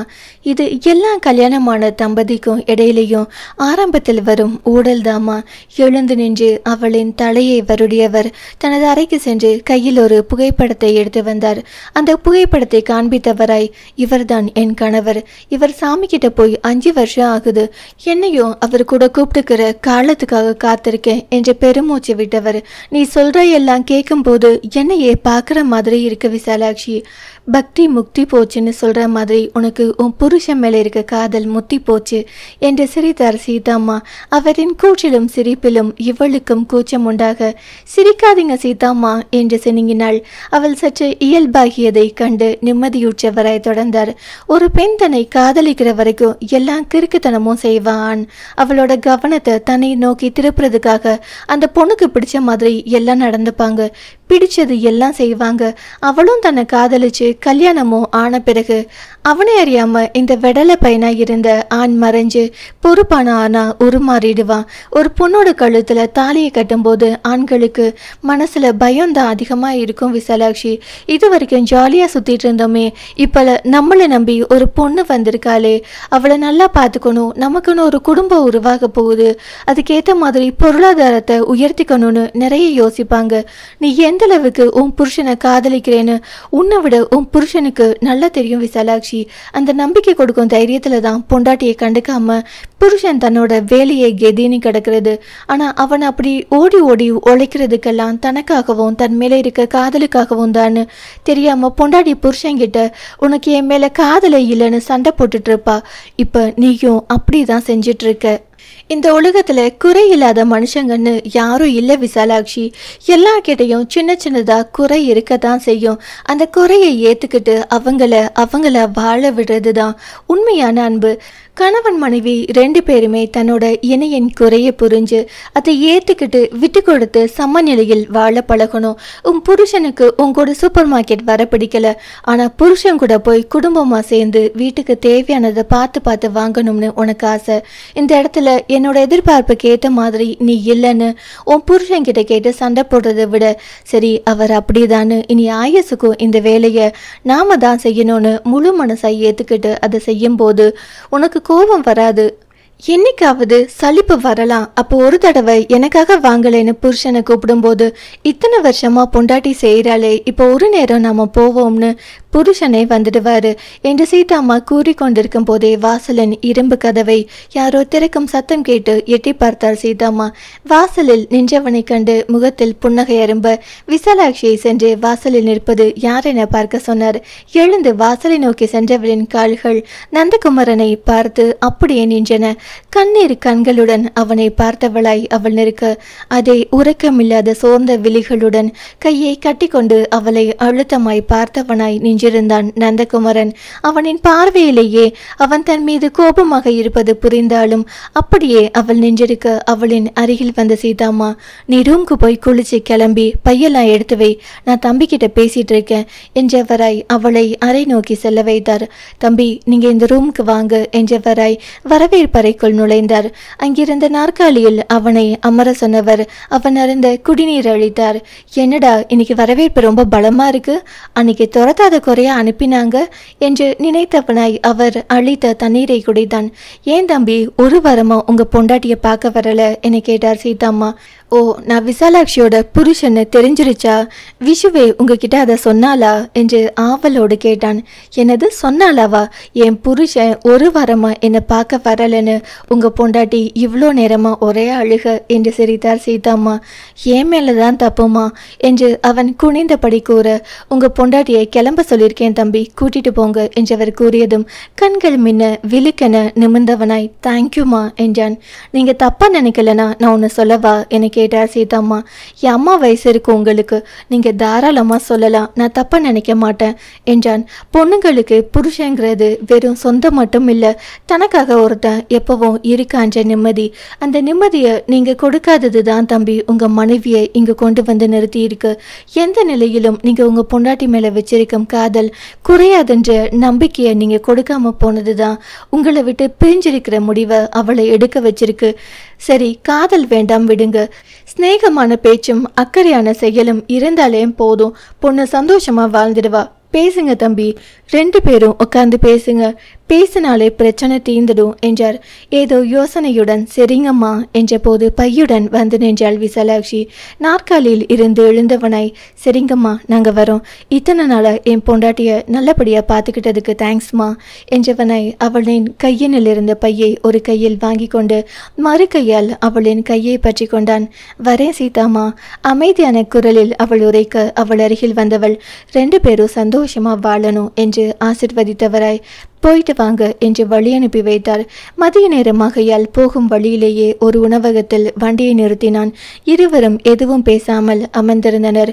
இவனே அவளுக்கு பிடித்தமானவைகளை எல்லாம் ஆர்டர் செய்தான். உனக்கு என்னெல்லாம் பிடிக்கும்னு நினைவு வச்சிருக்கான் உன் புருஷன், இதுல தெரியலையா அவனோட அன்போ அக்கறையோ உனக்கு என்று மனசாட்சி சாட அமைதியை அவனை பார்த்திருந்தாள். வந்த அனைத்து உணவையும் அவளுக்கு பரிமாறியவனாய் தானும் உண்டான். மீண்டுமா ஈருருளியில் வீட்டை நோக்கிய பயணம் பேர அமைதியுடன் சென்றது. அடுக்குமாடி குடியிருப்பை அடைந்து அவர்களின் வீட்டுக்குள் சென்றதும் கட்டிலில் சென்று படுத்து விட்டான் நந்தகுமரன். கண்களை மூடியவாறு படுத்திருந்தவனின் அருகில் சென்று அமர்ந்தவளாய், நந்தா என்று அவள் அழைக்க கண்களை திறந்து அவளை பார்த்தவன் அவளை நோக்கி திரும்பியவனாய் அவளின் மடியில் படுத்து கொண்டான். 1 வாரமா சரியா தூங்கல விஷயமா, கொஞ்சம் தூங்கிக்கிறேன் ப்ளீஸ் என்றவனாய் அவளின் இடையை கட்டிக்கொண்டு மடியில் தலையை புதைத்தவனாய் உடனே அவன் உறங்கிவிட கண்களில் திரண்டிருந்த நீருடன் அவனின் தலையை கோதியவள் இதழ் வழி வளைந்த கண்ணீருடன் குனிந்து அவனின் நெற்றியில் முத்தமிட்டாள். 1/2 மணி நேரம் கடந்திருக்க அவளின் தொடை மரத்து போனது போல் உணர்ந்தவள் அவனது தலையை மெல்லமாய் தூக்கி அருகில் கிடத்தி எழுப்பிய நொடி, விஷமா எங்க போற, பதறி அடித்து எழுந்தவனாய் கேட்டான். தனது விரல்களில் சுருட்டியிருந்த அவளின் துப்பட்டாவை இழுத்திருந்தான். அவனின் எதிர்பாராத இழுப்பில் அவன் மேலேயே சென்று அவள் விழ அருகில் அவளை கிடத்தியவனாய் அவள் கழுத்தில் இதழ் புதைத்து, I missed you so much என்றான். முதுகோடு இறுக்கி அணைத்து மெல்லமாய் அவள் வருட அவளின் கழுத்து வளைவிலேயே உறங்கியிருந்தான் அவன். 1/2 மணி நேரம் கழித்து உடல் வலியில் அவள் நெளிய லேசாய் உறக்கம் களைந்து அவளை விட்டு தள்ளிப்படுத்தவன் அவளின் இடையோடு கையை போட்டு அணைத்து கொண்டான். இரவு 8 மணிதான் முழுதாய் உறக்கம் களைந்து முழித்தான் நந்தகுமரன். தனது கை வளைவுக்குள் ஆழ்ந்த உறக்கத்தில் இருக்கும் மனைவியை பார்த்தவன் அவளின் நெற்றியில் முத்தமிட்டான். எழுந்து குளியலறை சென்று குளித்துவிட்டு வெளியே வந்தபோது சமையல் அறையில் தேநீர் தயாரித்து கொண்டிருந்தாள் விசாலாட்சி. அடுப்பில் தேநீர் கொதித்து கொண்டிருக்க முகப்பறையில் அமர்ந்து தனது கைபேசியில் பழைய சிம்மை போட்டாள். 111 தவறிய அழைப்புகள், வாட்ஸ்அப் குறுஞ்செய்திகள், சாதாரண குறுஞ்செய்திகளும் அவளின் தாய் தந்தையரின் இருந்து 5-6 தவறிய அழைப்புகளும் என வந்து குவிந்தன. அதிர்ச்சியுடன் அதனை பார்த்திருந்தாள் விசாலாட்சி. சில நிமிடங்கள் கழித்து அவன் கையில் தேநீர் கோப்பையை கொடுத்துவிட்டு முகப்பறையில் இருந்த சோஃபாவில் சென்று அமர்ந்து கொண்டாள். அவள் அருகில் இடித்தபடி ஒட்டியவாறு அமர்ந்தவன், சாரிடா விஷயமா என்றான். சாரிப்பா என்றாள் அவள். நாளைக்கு நீங்க கோவிச்சுக்கிட்டு போனதுமே நீங்க பொறுக்கி இல்லை, நீங்க காதலிச்ச ஒரே பொண்ணு நான் தானே அவர்கிட்ட சொல்லிட்டேன். அவர் என் டீம்ல புதுசா சேர்ந்திருக்கிறவரு, அதான் அவருக்கு உங்களை யாருன்னு தெரியல, நான் ஒன்னும் உங்களை விட்டு கொடுக்கல என்றாள். இவன் எதுவும் பேசாது அமைதியாக இருக்க, ஏன் வீட்டை விட்டு போனேன்னு கேட்க மாட்டீங்களா என கேட்டாள். ஏன் மேலதான் தப்பு என்று பெருமூச்சு விட்டவனாய், அன்னைக்கு நிஜமா நீ ஹாஸ்பிட்டல் இருக்கிறது தெரியாத விஷயமா, நாங்க அங்க ஃபாரஸ்ட் ட்ரிப் போன ஜீப் பள்ளத்துல சிக்கிடுச்சு, எல்லாரும் சேர்ந்து அதை எடுத்துக்கிட்டு இருக்கும் போதுதான் உன் ஃபோன் வந்துச்சு, அதான் பிஸியா இருக்கேன் அப்புறம் செய்யறேன்னு சொன்னேன். ஆனா அப்புறமா 3 மணி நேரம் கழிச்சு உன் நம்பருக்கு ஃபோன் செஞ்சா நாட் ரீச்சபிள்னே வந்துச்சு. சரின்னு நீ கூப்பிட்ட நம்பருக்கே ஃபோன் செஞ்சு பார்க்கலாமேன்னு ஃபோன் செஞ்சா கங்கா அக்கா பேசினாங்க. அப்பதான் அவங்க நீ ஹாஸ்பிட்டல் போனதையும் உங்க வீட்டுக்கு கால் டாக்ஸில போனதையும் சொன்னாங்க. எனக்கு ரொம்ப கில்ட்டி ஃபீல் ஆயிடுச்சு விஷயமா. உடனே உங்க அம்மாவுக்கு ஃபோன் செஞ்சேன். எடுத்ததும் விஷா எப்படி இருக்கான்னு அவங்க கேட்ட கேள்வியிலேயே நீ அங்க இல்லைன்னு தெரிஞ்சது. ஆனா ரொம்ப பயமாகி போச்சு. நீ போன கேப் வண்டியில் எதுவும் பிரச்சனையா, இல்லை அந்த வண்டிக்காரன் உன்னை எங்கேயும் கடத்திட்டு போயிட்டானான்னு நினச்செல்லாம் பயந்தே போயிட்டேன். ஆனால் யாரையும் பயமுறுத்தக்கூடாதுன்னு கங்காக்காக்கு திரும்பவும் ஃபோன் செஞ்சு நீ உன்னோட ஃபோனை காரில் விட்டுட்டதா சொல்லி அவங்க புக் செஞ்சு கொடுத்த கார் நம்பரும் டிரைவர் நம்பரும் வாங்கினேன். அவரை தான் உன்னை பிஜியில் விட்டதா சொன்னார். உடனே ஊட்டியிலிருந்து நான் மட்டும் கிளம்பிட்டேன். அடுத்த நாள் உன்னை அந்த பேஜியில் பார்க்குற வரைக்கும் என் உசுறு என் கையில் இல்லை விஷயமா என்றவனாய் அவனின் தோளில் சாய்ந்து கொண்டாள். ரொம்ப பயந்துட்டேன், என்னை விட்டு பிரிஞ்சு போயிடுவியோன்னு பயந்துட்டேன் எனும் போது அவனின் குரல் தழுதழுத்தது. அவனின் தலை மீது தனது தலையை சாய்த்து கொண்டாள். இனி இப்படி செய்யாத விஷயமா, என் கூடவே இருந்து எவ்வளோ வேணாலும் சண்டை போடு, திட்டு அடி, என்னனாலும் செய், விட்டுட்டு மட்டும் போயிடாத. நிமிர்ந்து அவளின் முகத்தை கைகளில் ஏந்தியவனாய் கூறியவனை பார்த்து அழுதவளாய் அவன் மார்போடு சாய்ந்து கொண்டாள். ஏன் ஒரு வாரமா என்னை பார்க்க வரல? அவன் மார்பில் சாய்ந்திருந்தவாறே கேட்டாள். வந்தேன், உனக்கு தெரியாமலே வந்து நின்று பார்த்துட்டு போயிட்டு இருந்தேன் என்றான். ஏன் முதல் நாள் அன்னைக்கு நான் தான் இவ புருஷன்னு அங்கே யார்கிட்டையும் சொல்லலை நீங்க என்னை கேட்டாள். என்னை யாருன்னு தெரியாதுன்னு சொல்கிற அளவுக்கு நீ கோபத்தில் இருக்கும்போது எதுவும் பேச வேண்டாம்னு தான் விட்டுட்டு போனேன். உன்னோட கோபம் குறையிறதுக்காக காத்திருந்தேன். மற்ற நாள்லாம் எப்படியோ ஆஃபீஸ் வீடுன்னு சமாளிச்சுட்டேன். ஆனால் இன்னைக்கு நீ இல்லாத இந்த வீட்டில் பாதி நாள் கூட என்னால் இருக்க முடியலை. பைத்தியம் பிடிக்கிற மாதிரி இருந்துச்சு. அதான் என்ன ஆனாலும் சரி, சண்டை போட்டாலும் பரவாயில்ல, கையோட உன்னை கூட்டிட்டு வந்துடணும்னு நினச்சிதான் அங்கே வந்தேன் என்றவன் கூறிக்கொண்டிருக்கும் போதே அவனின் அலைபேசி அலறியது. எடுத்து பார்த்தவனாய், அத்தை தான் கூப்பிடுறாங்க. உன்னோட டீமில் ஒரு வாரம் ட்ரைனிங்காக ஆஃபீஸ்லேயே தங்கியிருந்து வேலை பார்க்குறேன்னு சொல்லி வச்சுருந்தேன். உன்னோட ஃபோன் ரிப்பேர்னும் சொல்லியிருந்தேன், அப்படியே மெயின்டைன் செஞ்சுக்கோ என்றவன் அழைப்பை ஏற்றவனாய் அவளின் அன்னையிடம் ஓரிரு வார்த்தைகள் பேசிவிட்டு கைபேசியை அவளிடம் கொடுத்தான். அவன் உரைத்த அதே பொய்யை கூறியவளாய் அன்னையிடம் 1 மணி நேரமாக பேசி முடித்து வந்து பார்க்க அவன் சோஃபாவிலேயே படுத்து உறங்கியிருந்தான். இரவு உணவை தயாரித்து விட்டு அவனை எழுப்பினாள்.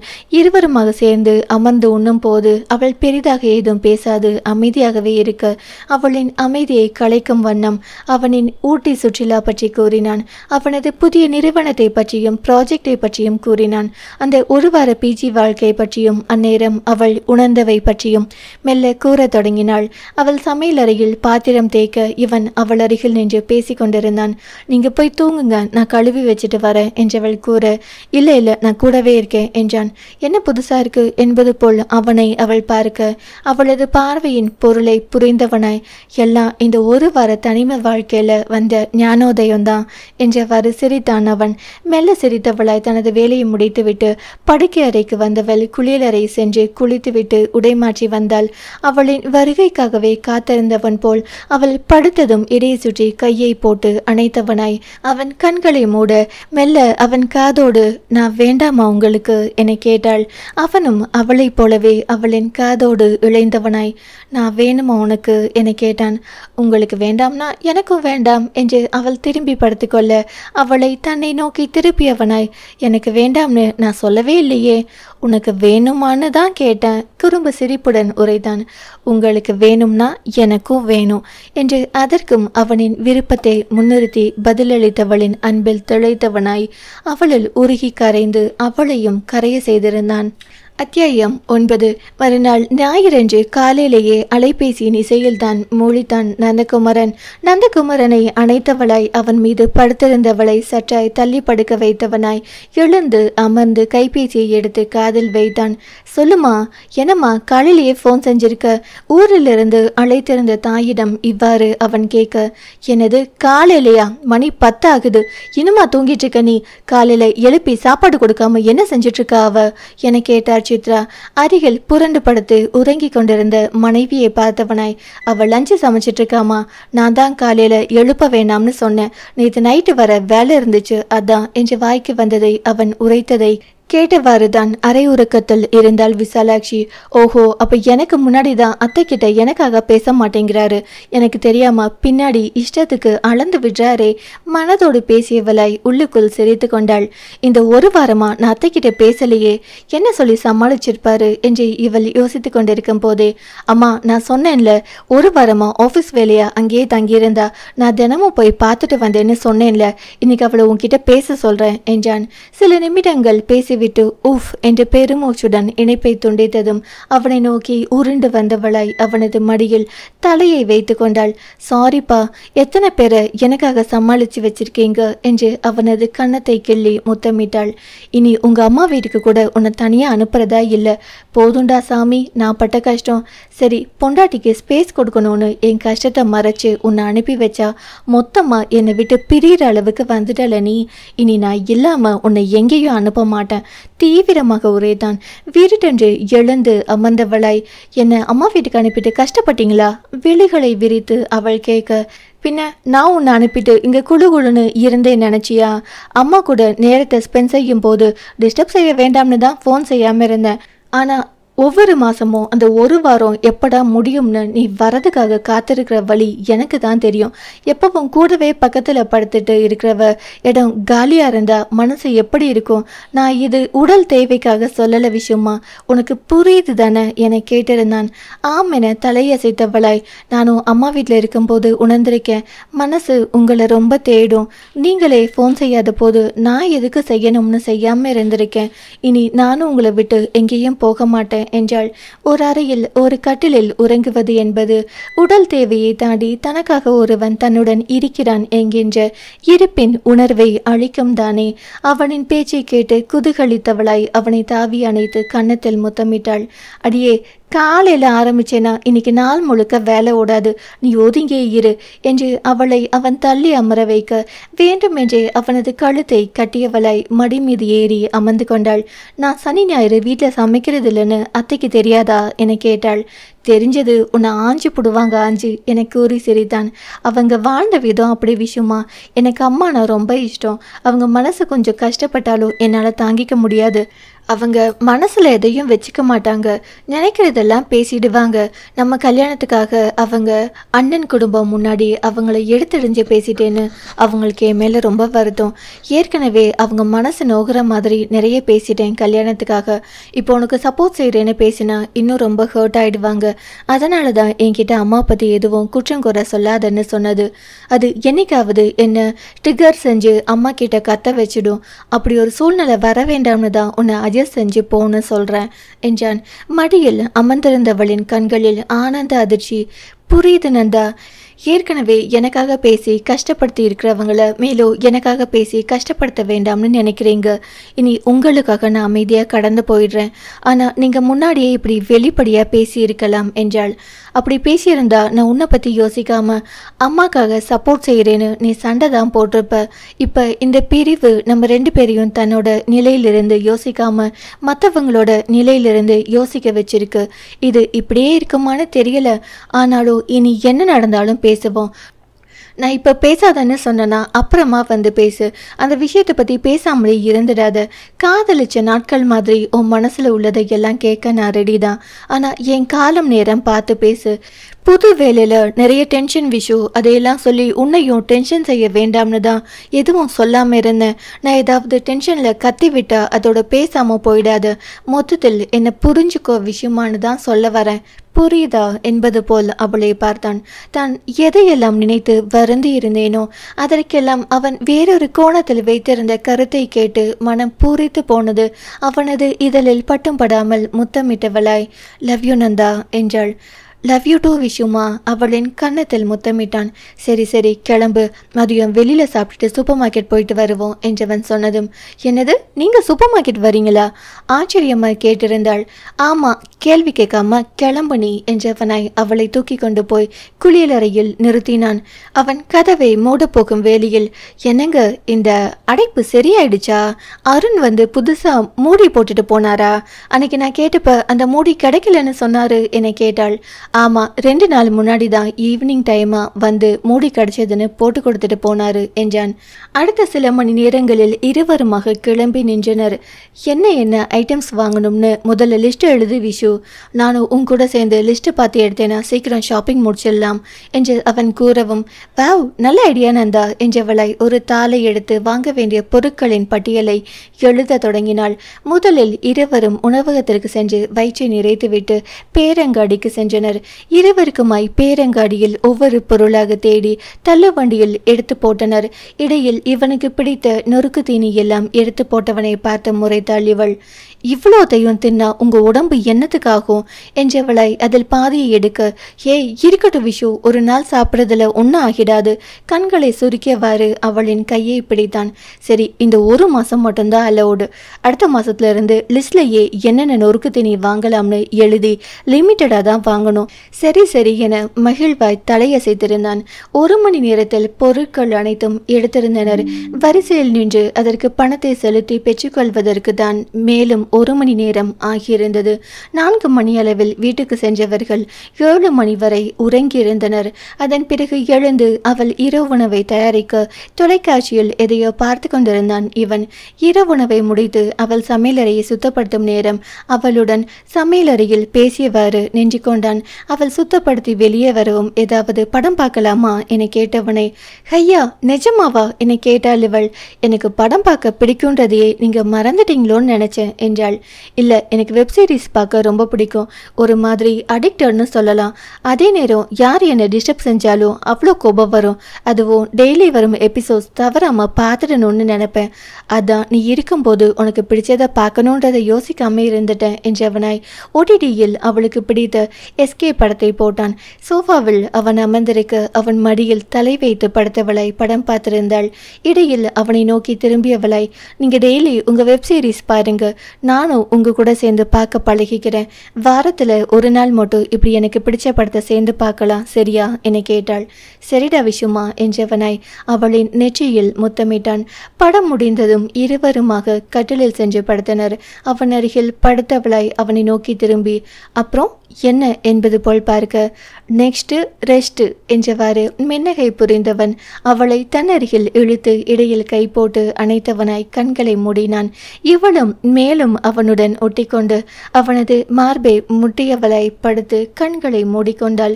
இருவருக்குமே உறக்கம் வரவில்லை என்ற போதும் அப்படியே ஒட்டி கிடப்பதே போதும் என்ற நிலையில் கண்களை மூடியவாறு தங்களது இணையரின் அருகாமையை மனதால் உணர்ந்து சுவாசித்திருந்தனர். இப்ப என்ன சொல்லுவ உன் இதயத்திடம் என்று அவளின் மூளை கேள்வி கேட்க, ஆயுசுக்கும் என் புருஷன் மேலே இருக்கும் இந்த கிறுக்குத்தனமான காதலை விட்டுடாதன்னு சொல்லுவேன் என்று மனதோடு நினைத்தவாறு சிரித்தவளாய் மேலும் அவனை தன்னோடு இறுக்கிக் கொண்டாள். இனி ஒரு பிரிவேது என இணை பிரியாது வாழட்டும் இவர்கள் என வாழ்த்தி விடை பெறுவோம் நாமும். அன்புடன் நர்மதா சுப்பிரமணியம். நன்றி. நம்ம சேனல்ல போடுற வீடியோஸ் உங்களுக்கு பிடிச்சிருந்தா லைக் பண்ணுங்க, கமெண்ட் பண்ணுங்க, ஷேர் பண்ணுங்க, சப்ஸ்கிரைப் பண்ணுங்க. ரெகுலர் நோட்டிபிகேஷன் உங்களுக்கு வேணும்னா பக்கத்துல இருக்கிற பெல் ஐகானை கிளிக் பண்ணிடுங்க. பேசும் கதைகளின் குரலாய் நான் மனோசங்கரி.